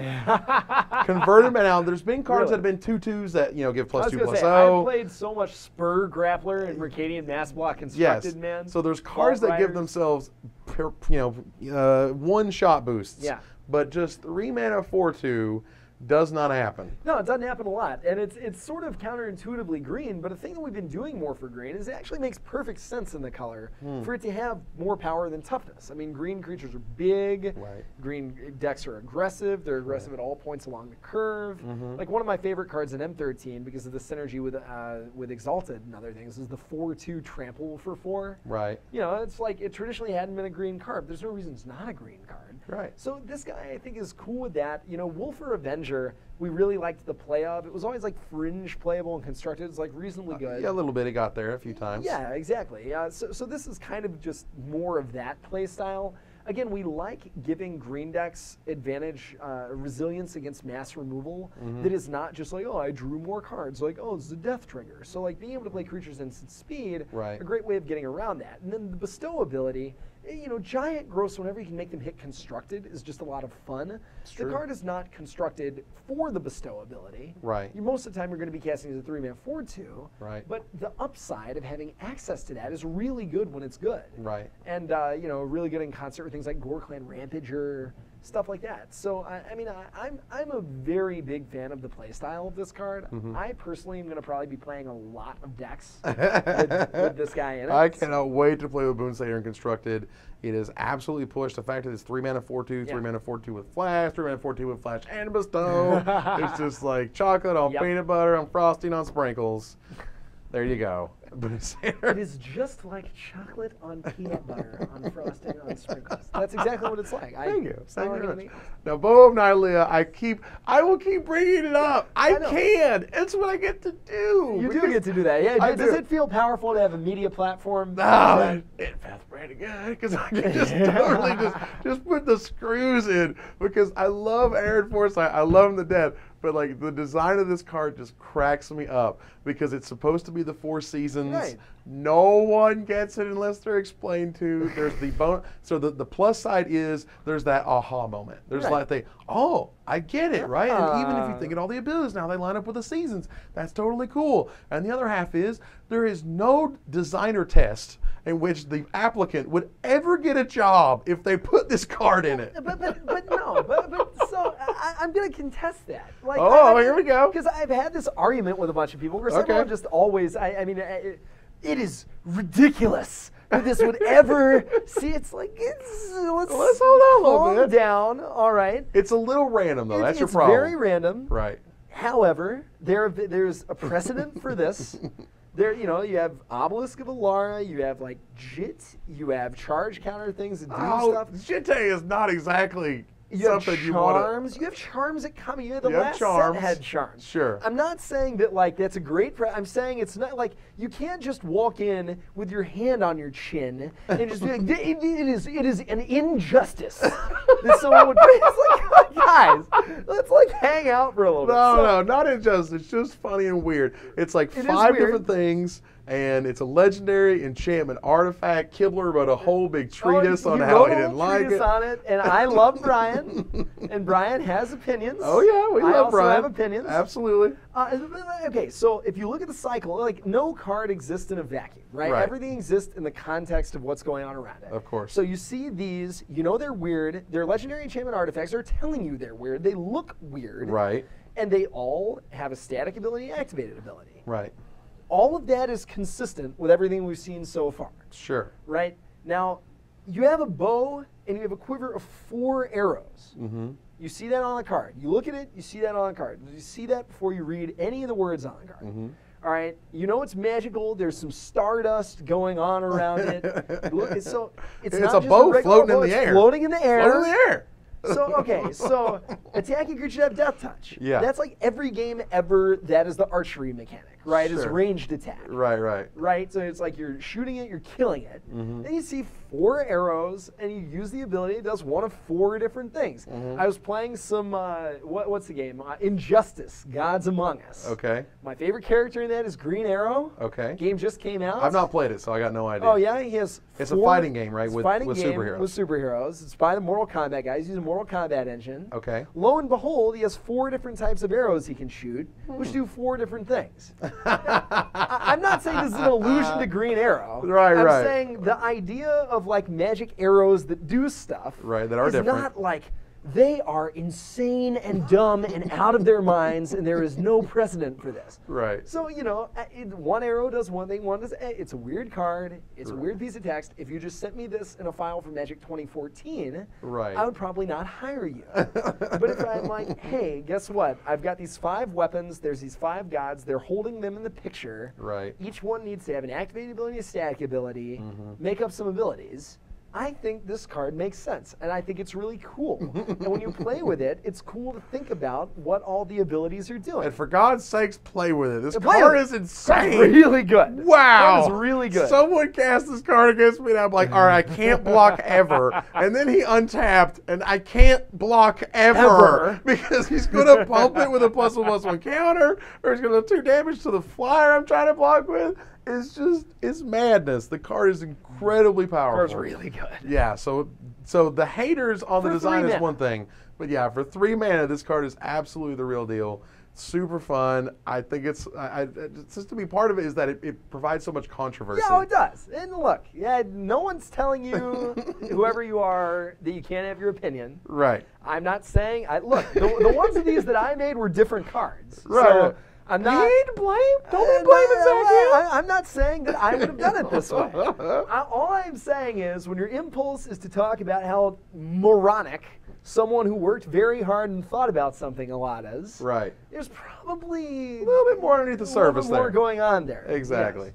Bow is sweet. All right, so Mist Cutter Hydra was interesting and almost infamous in that. Ben Bleiweiss explained why he thinks the financial value of this is a bulk rare, and it's because he sort of did this little chart where he said, for 1 green, you get a whatever. You get an Elvish Mystic. For a green and a colorless, you get a Grizzly Bear. And for a such and such, you get an X and Y. So like as you went up the chain, you had power and toughness either equal to or greater than the mana cost chain. So at 4 mana for green, you actually get a 5/5. At 5 mana, you can get a 6/6 or even an 8/8 if you had a Wolfear Silverheart that was or not Silverheart. Colonian Hydra or whatever. No, it was Spectral Force. Or no, it was Silverheart because that was the one that you made a relationship. Yeah. Soul bond. As the Japanese say, you make relationship. Make relationship. Yes, but you soul bonded them together, so you could technically have a 5 mana 8/8. Right. But regardless, he sort of went up this big chain where he was like, this card is not it's not powerful because it's not correct in the mana cost ratio, and I'm like, and then like Forsyth even bounced in the comments and was like, so what would Banefire be sort of fair at again if you did it like Banefire for 5 and a color, red and 5 to deal 5, or is it red and 7 to deal 7? At which point did it stop being playable? Versus being essentially a split card of all of those different types of costs, and any of those you can choose at any one time. And that's exactly the way to think about it, right? Is that like split cards have been good for as long as there have been split cards. It's true. Brian was winning with Waxwayne and so was Kai in 2001. I remember being at Pro Tour Valencia. Yeah. And that was an extended Pro Tour. And let's see, Heartbeat of Spring was a very big thing, and no one could find Waxwaynes. Yeah. And everybody was looking for Waxwaynes. Waxwayne was that was so a real good. thing. But yeah, I think I played a split card at that Pro Tour. The get a multicolored card and do something else.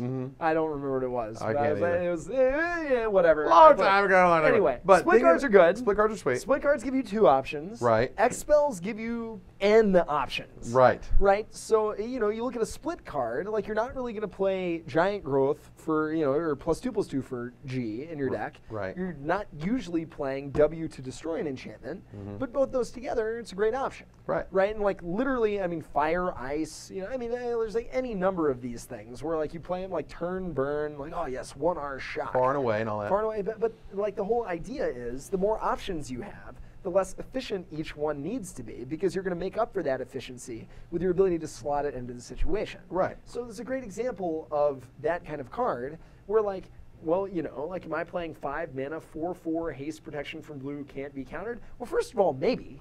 First of all, that's a legitimate card to talk about, yes. But yeah, the fact that it has tremendous flexibility, the fact that, again, like if you just, my draw is so bad, I have 10 mana. Well, all of a sudden, you get to play stuff that's incredible there. Right. And like Haste Pro Blue can't be countered is just a great combination of abilities. So, I think all of that together means that this is a card you can take really seriously. And there's a lot of synergy with +1/+1 counters in this format. I mean, you have Colonian Hydra, you have all the Simic cards that can manipulate counters.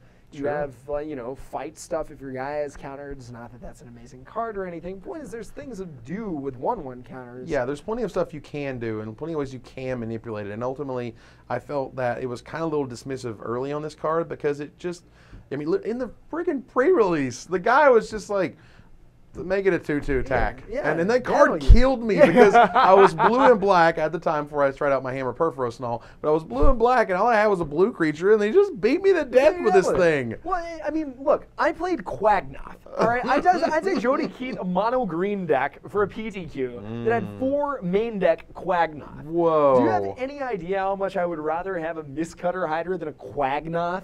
Pretty much every time. People were playing Quagnoth and Extended when Mono Blue Fairies was a thing. Wow. So like people will go far out of their way to have not be countered Pro Blue. True. And Haste is like the best ability in Magic. Pretty much amazing. I think this is a real Magic card. It is terrific. So Nemesis Immortals I wanted to talk about because I thought it was really interesting in that it's in the costs. This is one of those This is one of those sort of lessons in look at the cost up here and then look at the cost down here and then read its ability and then figure out what's going on with what's happening here. Because a 6 mana 5/5 is fine for limited. It's okay. And then it gets cheaper. And then its monstrosity gets really cheap. So there's the possibility you could literally pay 4 mana for a 10/10. And that's exciting. That's really exciting. That is real exciting. Right. I mean, this card happened very late in development. My gut is there's a number of things going on with this. First of all, there's a lot of stuff in the Golgari mechanic in Return to Ravnica that like lets you use your graveyard as a resource. Grizzly salvage and all that. Yeah, exactly. So it's cool to have a card in this block that can interact positively with that. Right. There's also stuff going on in Limited. There's several cards that just kind of incidentally mill things. Yeah. You got like Return to Centaur. You've got draw 3 cards, mill 3 cards. So I think this card is just has got good synergy with some of those archetypes. And like green, blue, green, black usually are kind of hard to make work in Limited. So I think this is kind of, it's not like a deck or anything. It's not like Spider Spawning. But it just gives you some incidental synergy with some of the milling in the set. And I think that's pretty cool. Yeah, this to me is like in terms of someone who wanted to be a game developer, there's a lot you can look at in that it's cost and that it's monstrosity cost and that it's ability and how all those things sort of mesh together, the ways that you can push those numbers if you're sort of afraid of this being too good. You can pull those numbers down if you wanted to be a really big force and constructed, for example. You know, this is very close to being a really amazing constructed card, and there's ways that it's not, in that and it's just those few little tiny tweaks. And that's what I find really fascinating. Yeah, it's a cool card. Really cool. So there's Nylea. She's the god of the hunt. She is amazing and limited.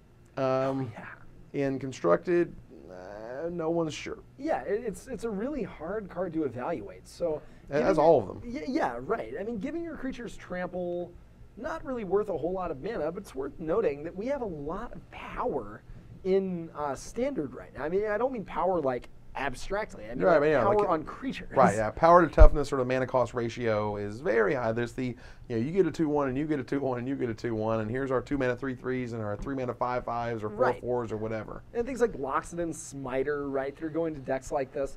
You know, a Pool of Chronos, I think, is a really powerful card. Absolutely. So you know, like giving those trample as opposed to like letting the lower mana curve aggro decks race them by you know, chump blocking and counterattacking is super relevant.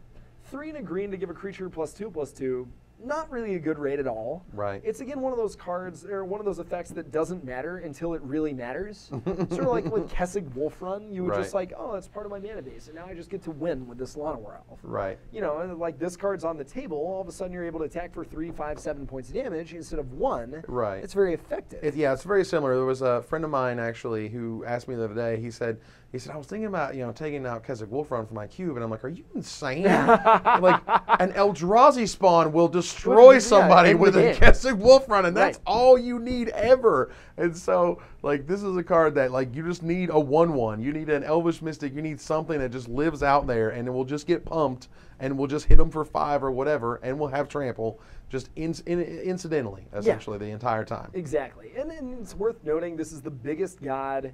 You know, 6 power and 6 toughness. Right. You know, occasionally matters.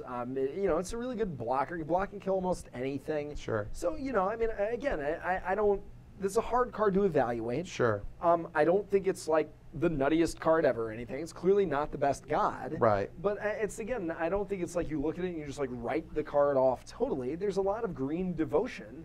And if this card is on, I mean, like we're not arguing that a 4 mana 6/6 indestructible gives all the rest of your creatures trample and has an incidental boost ability is somehow a bad card.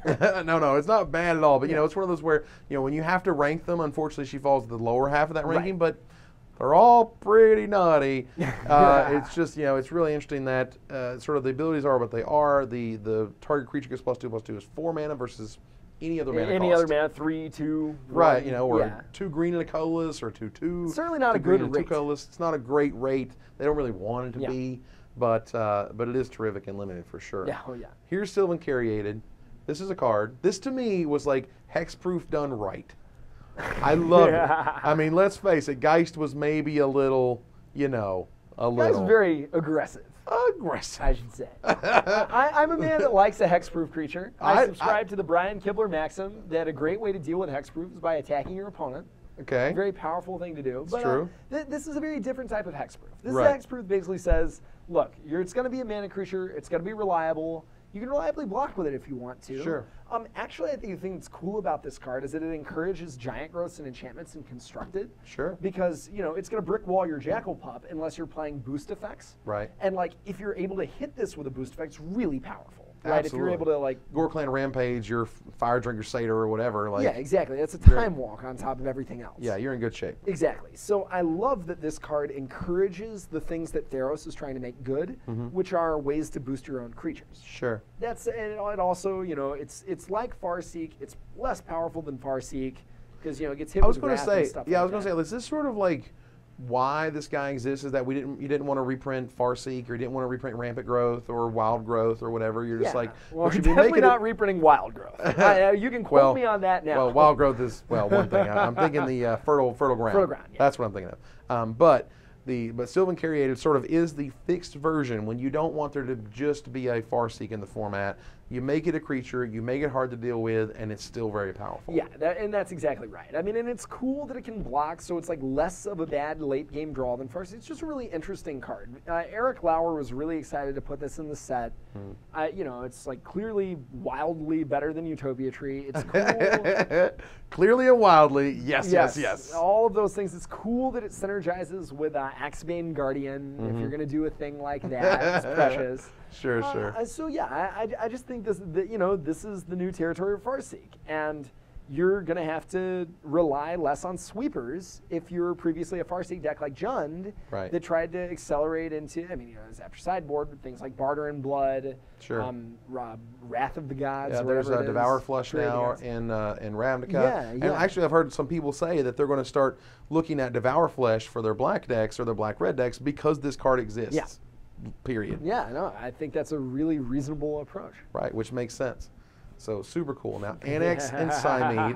Now, apart from being two people on one card and whatever, can you tell me, like, were you around when this was being finalized, when this was a thing? Was there sort of versions of this that you had saw at any one time? Yeah, so we always knew that we wanted different heroes that were kind of allusions to different characters in mythology. Sure. I don't actually know who this is a reference to, but I don't know Greek mythology, and I actually hit that a couple times when the Titan of something fire, the one that lets the humans. Oh yeah, Prometheus. The Prometheus card. Yeah, Titan of Eternal Fire. There you go. I just didn't know. It's been a long time since I look at Greek mythology. When I do learn about it, I love it. I find it super fascinating. I find the world fascinating. But you know, it's anything I can learn more about is great. And these types of guys, I'm sure they reference some really cool, iconic Greek mythology, something or other.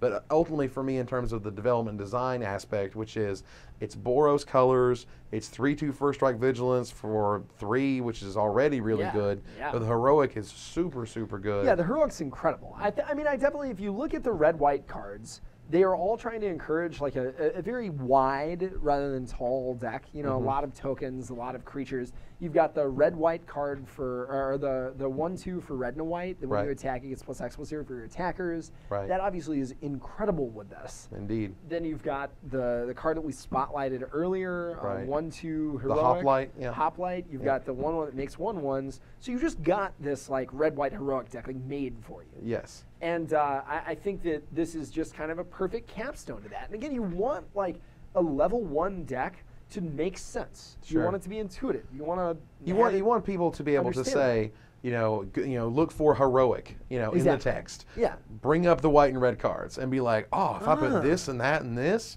for my 1, 2s, and 3s, right? Like, yeah, that works all together. You know, sometimes you need to give them the building blocks, exactly, to make sure that they get it. And you want it to be cool, right? So like legends are cool. Yep. This card is legendary. Indeed. You're just like, oh, I'm supposed to put this cool card in my deck, and then you do, and your deck works really well. The ability is obviously bananas. That's what I mean, it itself goes to 4/3. All of your guys get huge. Oh, all of them gain trample BT dubs. Yeah, this is a nice one. This is a hard and fast, nice, sweet one. Right it's really good and limited. It's possibly terrific and constructed. I hope. At the very worst, it allows someone to just, again, put the pieces together, build a heroic deck, have fun with it, and it all works. Exactly. Super neat card. Now, Ashiok, here we are back in the Planeswalkers. Tell me how you feel about old Ashiok. Yeah, so this, you've got to be super cautious about 3-mana Planeswalkers. Indeed. Right? This is the first Dimir Planeswalker. I think this is a cool card. It's like using your opponent's own resources against them. Right. There's kind of a mystery element to it. It's like the bigger it is, the more it does. someone told me that 2 of this card's abilities don't do anything. Let me tell you that this ultimate is really good. It's like I did Super Identity Crisis. Yeah, I mean, you slip it. Clearly, this is a control mirror card, at least partially. You slip it on turn 3. It's 5, 7, 9, 11, and then you've just got a Mind Twist sitting. Right now, before the white 2/1 and the black 2/1 and the red 2/1, this came out first, and I was like, oh man, this is like maybe main deck constructed playable stuff. And I was like, oh, there comes the aggro, and now you kind of got to draw it back a little bit. A little. It's going to be for me. It's actually really good against weenie aggro decks. Right. If you can get one yourself and keep her around. Yeah, exactly. You're in good shape. You just +5 it. Right. If they're like, if they can deal 5 damage to your creature on turn 3 and you have no defense, okay, good for them. Right. You still gain 5 life, which is not good for 3 mana. It's not the worst thing ever. Exactly. But if you're able to untap with a card at all, either you can make them keep pressuring it, right, or you can just -1 it to get a Grizzly Bear of your own and start protecting it. I mean, it's really quite good. Yeah, and that was sort of what I was sort of talking out in that, as soon as it first got spoiled, they're like, it's just going to be Nephalia Drown Yard, and I'm like, well, no. I mean, if you're against the little mono aggro or the mono red aggro or whatever, like if you can get any defensive thing at all, I mean, a lot of the thing is like, can the Planeswalker defend itself? Right. No.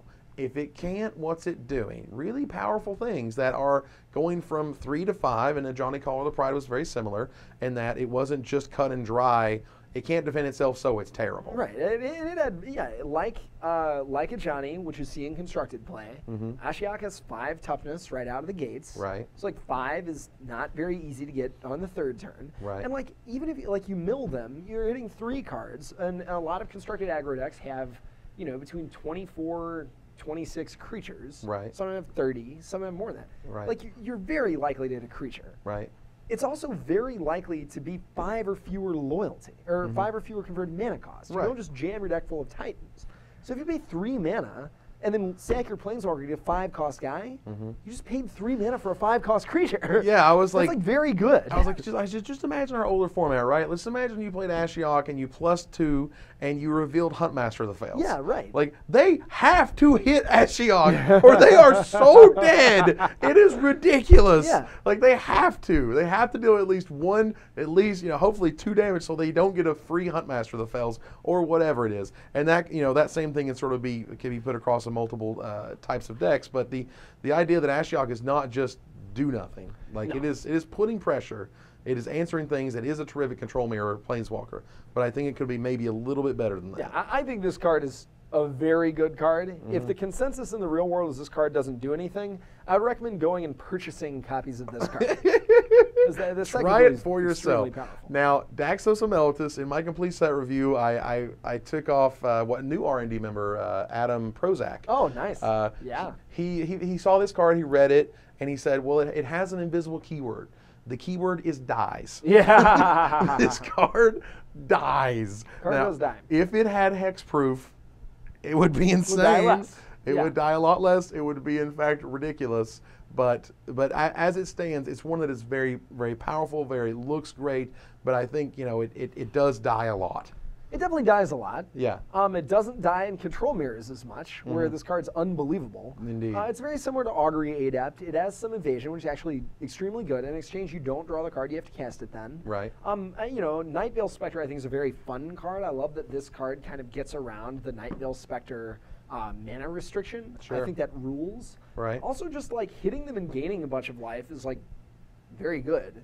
Right, so I mean, yeah, it dies. It's pretty sweet. It dies, but if what you're saying is, okay, well, I'm going to play my 3-mana 2/2, and you have to kill it, I think that's a really good 3-mana 2/2. Right, yeah, that's something they have to pay attention to. They have to use the removal spell on immediately. They can't wait till later.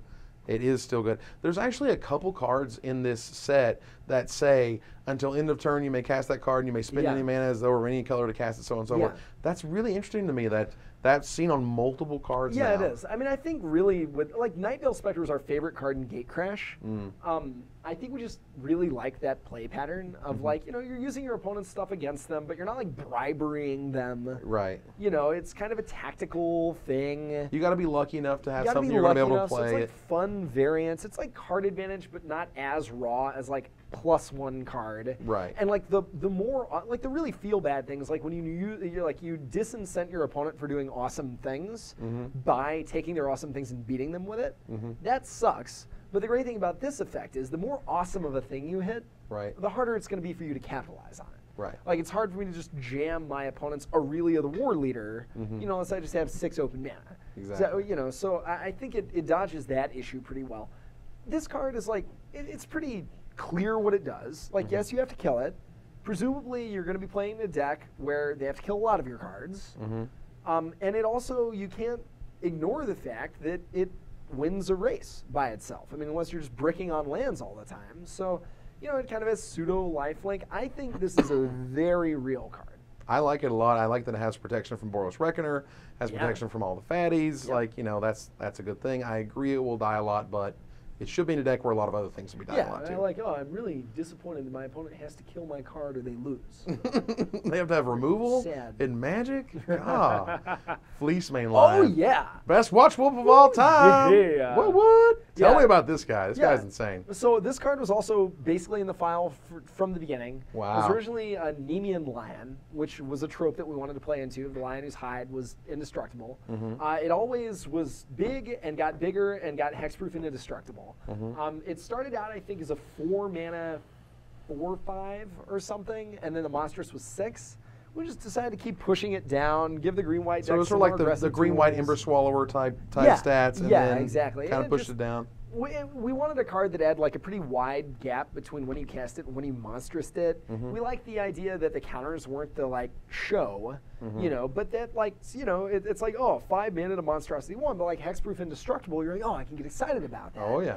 And really, it's just like the opportunity cost of paying a 3-mana or 2-mana 3/3 is so low that the fact that it has any ability at all is incredible. Yeah, I mean, exactly. Like Watch Wolf, awesome. Right. Watch Wolf that gets ridiculous, amazing. Yeah, totally. And we liked that it was a trope that was, one of the Hercules labors was that he had to kill the lion. And so his trick was, I'm going to wrestle it to death and strangle it because you can't pierce it. There's I think a slight allusion to this where you see all these swords and shields in its lair because they just don't do anything. Right. So that's kind of what's going on with this card. That's unreal. This card is totally sweet. There's Metamai, the Ageless. That's a hell of a Sphinx. So a thing that a lot of people don't realize is that sphinges are actually from Greek mythology. Sphinges? Sphinges. Sphinges? You can also say sphinxes, but sphinges is...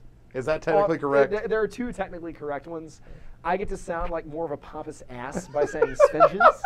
That's upside. You have earned your +1 pompous ass award today. Enjoy. So I'm going to say that. But yeah, sphinxes are originally Greek. The Egyptian Greek mythology and Egyptian Greek culture actually have a lot of overlap. The Ptolemaic dynasty ruled Egypt for a while, actually a bunch of Greeks. So there was a bunch of overlap there. So we knew we wanted to have cool sphinxes. And one of the things sphinxes can do is predict the future.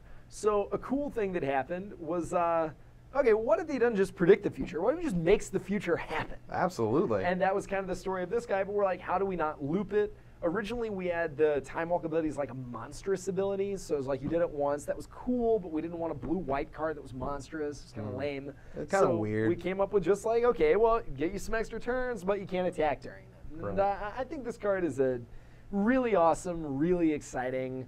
I have no idea how good it is, but it's a really fun card. Yeah, it's one of those where it feels like it's either going to run the format or do not a lot in the format. It is of 2 minds, but it is certainly, I think it's certainly mythic. It feels mythic. Definitely super big, super impressive. I love it a lot. Polis Crusher. This to me is very much a development card. It is a development card. I mean, it makes more sense in the story if you sort of think about what's going on. So you've got like the monsters versus the Polis. And it's called the Polis Crusher in case there was any ambiguity at all that this guy was from the land of the monsters trying to attack the cities. Okay. Right? The cities are where all the heroes are. You look at all the heroes, they're essentially all human. Right. All the things they do are, they've got the heroic abilities. Like clearly the I want to be enchanted ability. If you look at red and green, none of the monsters care about enchantments. Right. They're very rarely heroic. It's usually sentient beings that are heroic. Right. The monsters usually just get bigger by themselves. And the monsters are base red-green. The heroes are base blue, red, white. And black kind of is its own thing. It's all They have about one or death in two, the underworld. yeah.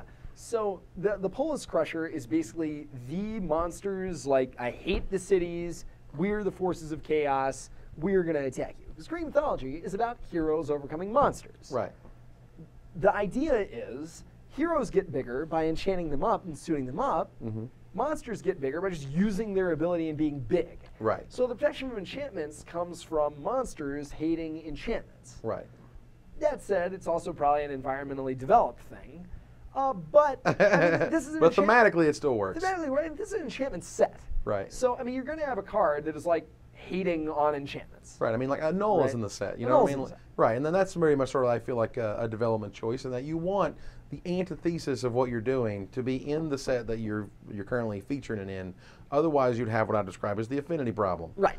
No, that's exactly right. And I mean, it's like, okay, whatever. It's not the end of the world that someone can get a free demystify on you on turn 6. Right. Right, but you know, it's a 4/4 trample 4, not poorly costed at all. Pro enchantments, it's good against gods, it's good against pacifism. The main thing I think that we're going to see with this guy is not get hit by chain to a rock, Yeah. which is very important. Right. Can't chain it to the rocks. Yeah, exactly. So, I mean, I think this is just kind of a good card in the context of the block, kind of does what it says it does. Right. And occasionally has pretty huge upside. Absolutely. So here's Prophet. There's a Prophet. There was a Seedborn Muse. Oh, yes. Who only Oh, did one yes. half of this card, but now we get both halves. Now we get almost a Teferi. Not quite. We don't really But want close. Teferi Yeah, back because right. Teferi was ridiculous. But Bring Teferi back. but tell me about Prophet of Krufix. So this is a card that I know people like. Mm-hmm. Commander is not fun to me. I don't play Commander. I just don't either. like it, but I know Commander players love this. Not that there's anything wrong with that. Commander's amazing. I love Commander. I love I've that it made exists. many Commander cards. I have worked on Commander sets. Yes. So I'm definitely not hating on Commander. Right. It's not my cup of tea. It's just not my thing. This is clearly a Commander card. Right.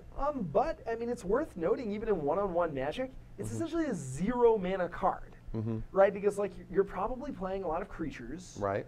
This immediately untaps everything that you have once you cast it. So you can kind of go off with this card. Right. You know, you cast your card drawing spells on your turn, untap, cast all your creatures on their turn. Right. So, I mean, it's kind of, you know, it's context independent of the set, sort of. Mm-hmm. But, I mean, that's part of the thing is like, when I see newer designers' sets, you know, everyone's like, look at my set or whatever. And they, you know, people all just for fun make their own Magic set. New people, Wizards, everything is like so tight and cohesive. Mm-hmm. You want like 90% of your environment to be tight and cohesive. But you want some of it to just be Right. There's going to be people who don't care about the whole Greek thing. They don't care about enchantments. They don't care about monsters or like whatever. Right. I want to play Magic my way. That's what I want to do. You got to make cards for them. right. There's some points I can imagine where you get sort of almost too navel gazy. Oh, you that's know? exactly right. Where you're just like everything has to be like enchantment, god, monster. It has to have the keyword on everything. It has to talk about it every single time I say something about targeting things or Right. doing things with Right. power over X, Y, and Z. But not always. Not always. And that's the thing we ran into in the original Ravnica block was that sometimes there weren't just enough like, this card is cool. Like I call them lightning helixes, right? Because like lightning helix, it's not Boros. Right. It's just like, what does red do? Deal damage. What does white do? Gain life.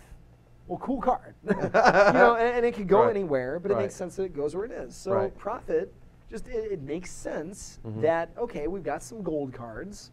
They're not as many as in Ravnica, but there's still some stuff. We don't want you to have gotten really excited about your Celestia deck and then be like, well, I wish they'd print me a card for the next year. You know, so Or your we give Simic people deck. some goodies. Yeah. Yeah, for your Simic deck. Absolutely. So it's a neat card that fills a different role. Now, Steam Augur, you mentioned Yeah. you weren't really around for that one. I was not around for this one, But- I know what's going on because we've always talked about this kind of card. Ooh, tell me. First of all, there's some artist that this looks like their art, and then it is Dave Kendall, and so it blew my mind. It's like, I forget what it is. It like this looks like a piece of very old school Magic art that gets me Sure. very excited. Absolutely. Steam Augury, yeah, it's just reverse factor. It's friction. actually Richard Kane Ferguson is what this reminds me It of. looks a lot like RKF, yeah. But the guy did like Death Ward or something. I'm gonna look this up on Gather after we're done this interview. It is sort of like RKF. There's another Sure. person I was thinking of did a bunch of stuff in like Mirage. Maybe it was Dave Guy. I don't know. But Dave, anyway, this is a boring conversation. I'm going to stop having. Steam Augury. It's amazing to me how just a slight difference from Fact or Fiction makes a card very different from Fact or Fiction. So like Fact or Fiction is amazing at digging and amazing at bluffing that you need to be digging. Right. This card highly rewards just consistency because if every card in your deck's the same, it's just like 3 mana instant speed, draw 3 cards. Right. Right? So I think it's interesting how it sort of brings the reverse into play with just like a very moderate difference in wording. Another thing about Fact or Fiction is, you know, it was always a really fun thing to do. Like the mini game was fun, the card is just way too powerful. So by making it gold and by offering a competing card advantage incentive to Sphinx's Revelation, I think you diversify the blue decks in the format a little bit. Right. And then, like, you just get to play this interesting mini game that I think is, on the whole, a little bit less raw power than Fact or Fiction. It really is, and it was designed to be that way. And it's really nice to have something that isn't just like why are you not playing Sphinx's Revelation? You know what I mean? Like you're playing blue, but you're not playing the best card draw spell. Why not? Well, here's a really, really good card draw spell. Here's a card that you can really just have people play poorly. Right. You know, so there is the mini game, and there is the ability, like, you know, oh, I need a Wrath so bad. Turn over Supreme Verdict and 4 of the cards. You just snap, go Supreme Verdict, 4 of the cards. Right. And they give you the 4 cards, and you're like, thank you, bro. Supreme Verdict. Yeah. You know, the last card in my hand, so on and so forth. So that's the sort of mini games this comes up with. I think it's brilliant. I think it's good at rare too. Yeah. Like there were some people saying, well, you know, Fact or Fiction was uncommon. I'm like, Fact or Fiction was freaking ridiculous. Please. Fact or Fiction was like, you have to like run a subroutine to like play Fact or Fiction. No, the card's not an uncommon. Yeah, it is ridiculous, and this card is similarly It's powerful. like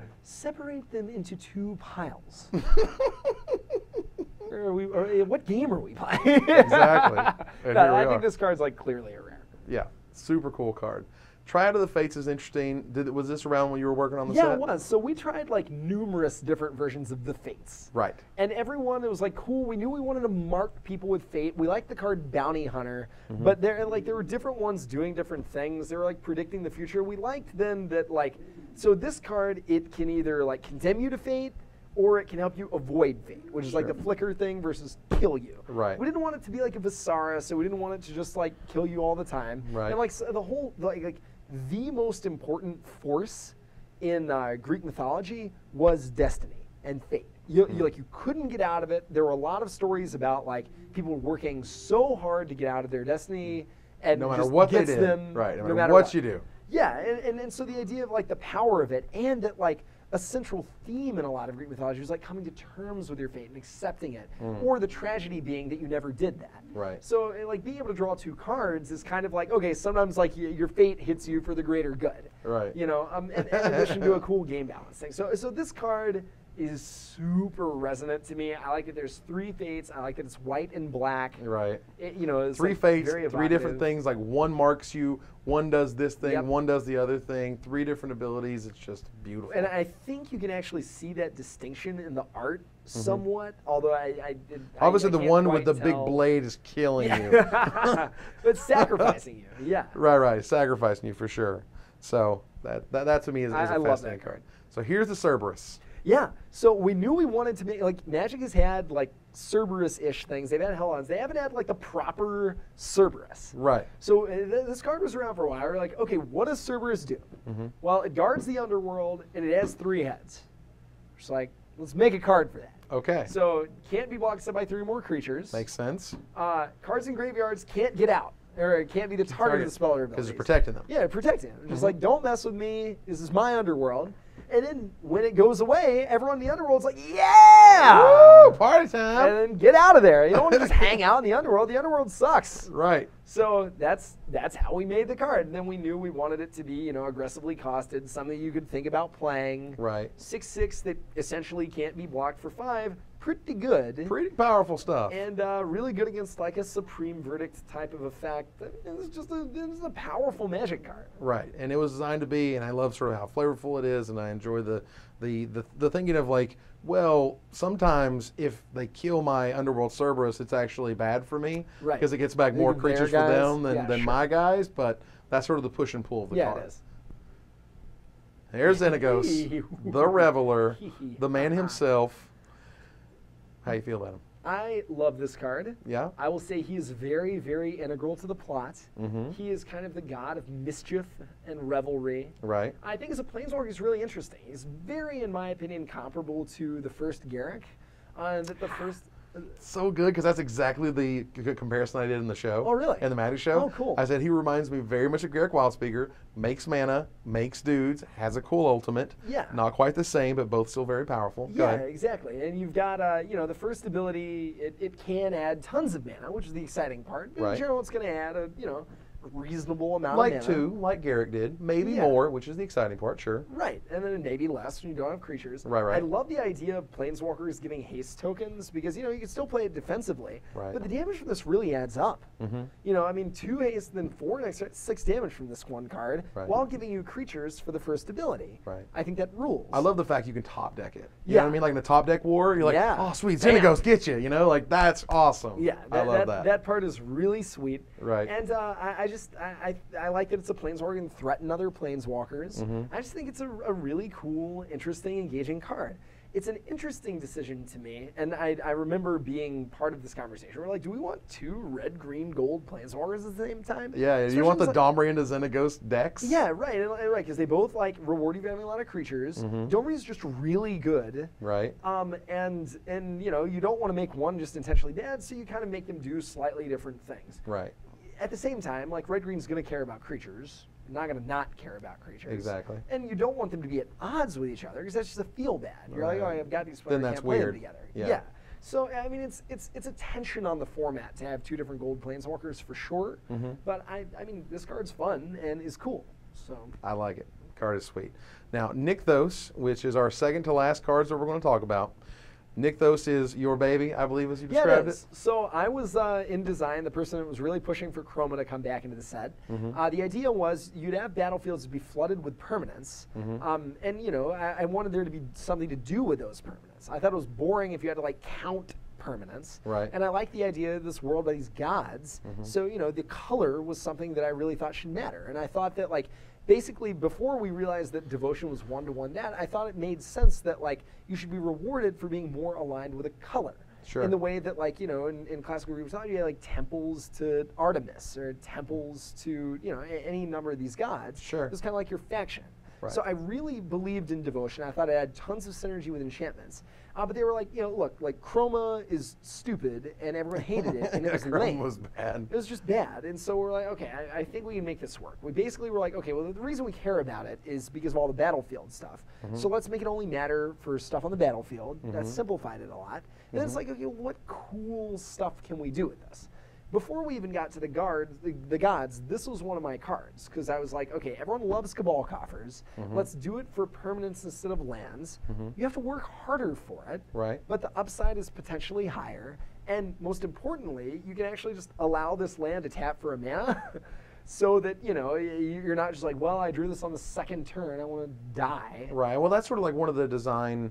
I don't know if it's a New World Order thing, but I'm pretty sure that at some point it was all lands have to tap for colorless mana. Right. They can't just do something else. Yeah, exactly. Right. Because that's just so counterintuitive, right? You want to look at your lands, you want to look at the number of cards and be like, this is how much mana I have. Right. So, and the thing about Nykthos is that, you don't even have to go crazy with it. Right.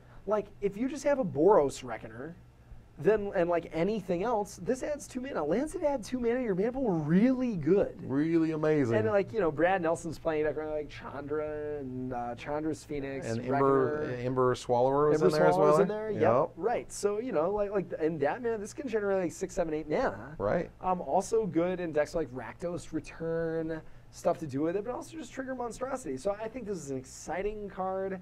I like that it's a colorless land that kind of takes things a different direction from Mutavault. Right. I like that it and the gods both make devotion exciting. I like that it's a shrine, so it literally feels like devotion. You feel like you're praying to your color. Right. This is one of my favorite cards in the set. I really like it a lot. Yeah, it just totally works. Super flavorful, amazing all-star. So lastly, I've got the Temple of Abandon. We have the Temple of the Seed. We have the Temple of Mystery and of Silence and of Triumph. Yeah. here we are. Tell me about the Scrylands. Yeah, so the Scrylands were in there. We knew we wanted a cycle of dual lands in this set. We knew we were going to rotate out the Magic 2010 lands along with the Innistrad lands because, those were kind of, we knew what their power level would be with Return to Ravnica, but we knew that was high, so we kind of wanted to shift things up a little bit. Right. Well, you sort of want to, and it's a lot of the cyclical of like the Xanthra Necromancer is very similar. Right. Like you give them all the toys. Exactly. And then you take them away. Right. So we eventually decided upon the Scrylands pretty late going. There were just a lot of different modules. I forget exactly what were in there. Like different dual land type stuff. Yeah, dual land there types. may have been like the Graven Cairn cycle. I don't the think Future Sight. no, those weren't in there. I don't know. There were several different things. There's a whole, there's a million different ways you could have done them, but you ultimately ended up we ended up going with these. We knew we wanted a come to play tap cycle just to slow things down a little bit after, really kind of being spoiled for all your lands coming to play untapped, whatever. And then the thing that we realized, we went through our mechanics. We wanted them all to have places that constructed, and we realized Scry was on a couple powerful cards, but Magma Jet we'd seen before. So we knew how good it was. Yeah, and so we're like, Scry really is at its best when it's just kind of smoothing stuff over a little bit better. Right. And so we decided a great place to do that would be on a land. It helps you be mana flooded less, helps you be mana screwed less. It's really subtle. You don't have to make a million decisions. Right. And it's pretty interesting. I was very scared of these because I'm very concerned when what I call ponders are the best card of the format, where you have all these invisible decisions that you have to make really early, but that you your opponent isn't knowing when you're outplaying them by making, knowing what card to put third from the bottom versus second. Right. But you're beating them because of that. And yet, it's really hard to improve when that's the way you're getting defeated. Right. If your card valuation is bad, silently. you get 2 for 1. Right. But you don't see it, and so it's hard to have learning moments. Right. But if I cast an enchantment and you Doomblade that guy, I get I should not do that. Exactly. Right. Or oh, okay, I need to have more creature removal. Or oh, you played a 5 power guy, so Celestial Enchantment. Or you get those things better. Or oh, you just thought about combat more than me. These are very incremental decisions that add up over the course of the game. The other thing that sort of annoys me about these is that it comes to play tapped, so you want to play it as early as possible, but ideally you actually want to be scrying unless something's wrong as late as possible, right? So you can have the most information, know what to do with the card. Right. That said, they're all people are playing gates anyway. Sure. These are tremendous upsides to gates. Right. So the just kind of decided well, whatever. If you need to play it early, you're just going to play it early. And, the effect is minimal enough that players are actually appreciate being able to be, mana flooded less, mana screwed less. Right. And that's just kind of a good feeling. Right. So it's a dangerous space, but I think I think these are, just lead to slightly more consistent Magic for the next couple of years. Yeah, there's not a lot of the loading screen problem, which I feel Modern is kind of dealing with. Oh God. Can I shuffle some more, and then can I shuffle some more, and then can I wait and look at things on top of my library that Legacy has, for example. So the ability to sort of get away from loading screens, then be do I want it? All right, I don't want it. Yeah. That's the all you most. have to do. That's the most that you're doing. That's nice. It's short. And life just can't be Magic Online. Yeah. You can't just have the shuffler take care of it. You have to shuffle. You have to present. Exactly. They have to cut. You have to put it back in place. Blah blah blah. And this sort of smooths them over in that realm. So I remember reading something about you chose the Gate Crash cycle of dual lands to let the Gate Crash cycle have sort of more time than the other cycles, because in Gate Crash you had to wait for them. Return Ravnica had their duels, and then Gate Crash had their duels. Exactly. And so you kind of have that push-pull in that regard. And was there any other thinking in regards to which ones come first? Yeah, I mean, there were a lot of, originally we were going to do Allied Enemy, and originally, so you have these policies that are the cities, so they're blue-white white, green, and white, red. So we thought about like doing those and then doing like the underwater, and then doing the 2 that were the gold planeswalkers in the set. Right. That would have made some degree of sense. Right. Eventually though, it was like, okay, well, whatever. Like there's more environmental considerations to think about. Right. You're not gonna just be casting your gold cards off this one rare cycle of lands. Sure. People may not even get the Polis thing anyway. We didn't even know how much we cared about that. Right. You know, it was going to be like white green was kind of Amazonia, blue white was kind of Athens, red white was kind of Sparta. Right. Then it's like, okay, we can convey that other ways, and eventually the environmental considerations just won out. Right. You know, there's an argument to be made. You should actually do it the other way, because it's like, okay, Gatecrash is the most recent, so you want to shake it up more, and so you Right. could do the Return to Ravnica ones again. But I also, I think this argument's a totally solid argument and makes Right. sense to me. Right. It's not like it's 100% like the right answer, but it's just an answer. It's a That's decision fine. that you make. Right. It's Yeah. just a decision. It's good. All right. So that's all the cards I wanted to go over.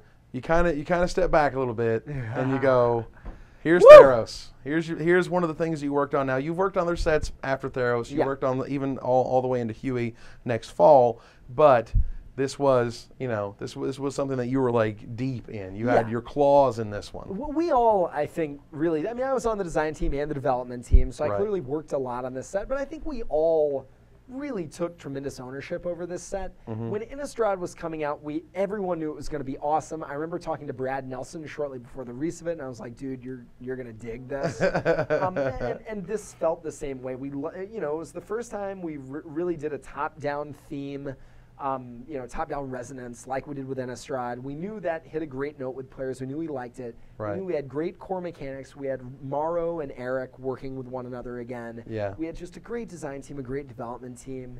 And I mean, I think, you know, as exciting as Return to Ravnica was, and I mean, it was very exciting. Players really loved that set. Oh, absolutely. And that block, it was going back to something that we'd done before. Right. And you know, it was going back to something that by and large a bunch of other people had done before. It's true. And so it's cool to really sort of take the lessons that we've learned from the way that we make Magic nowadays and make an entirely new set from the ground up. Right. And Theros, you know, we'd never pushed top-down environment this hard except in Innistrad. We'd wanted to do Grease for a while. We'd wanted to do enchantments for a while. Right. We had a mechanic in Heroic that we thought was awesome but looked weird, and so we wanted players to be able to experience that. Sure. We got to embrace this rich history of mythology that's been baked into Magic from the beginning. I think, you know, I love this set. Theros is my pride and joy. Right. But I think everybody who worked on it has really high expectations and really high excitement for this set. All right. Well, I mean, I think it delivered in a variety of ways. We're out there playing it. It plays amazing. I love it. There's a lot of sort of haymakers. There's tricks that take you back into the game when you thought you were out of it. Like, there's a ton of play in this thing. The cards are super exciting. I'm excited to play with it. Zach, you're awesome. Thank you so much, Evan. Thanks, it's great buddy. to be back on the Magic Show. Woo! And so, until next time, ladies and gentlemen, I'm Evan Irwin with Zach Hill, tapping the cards so you don't have to.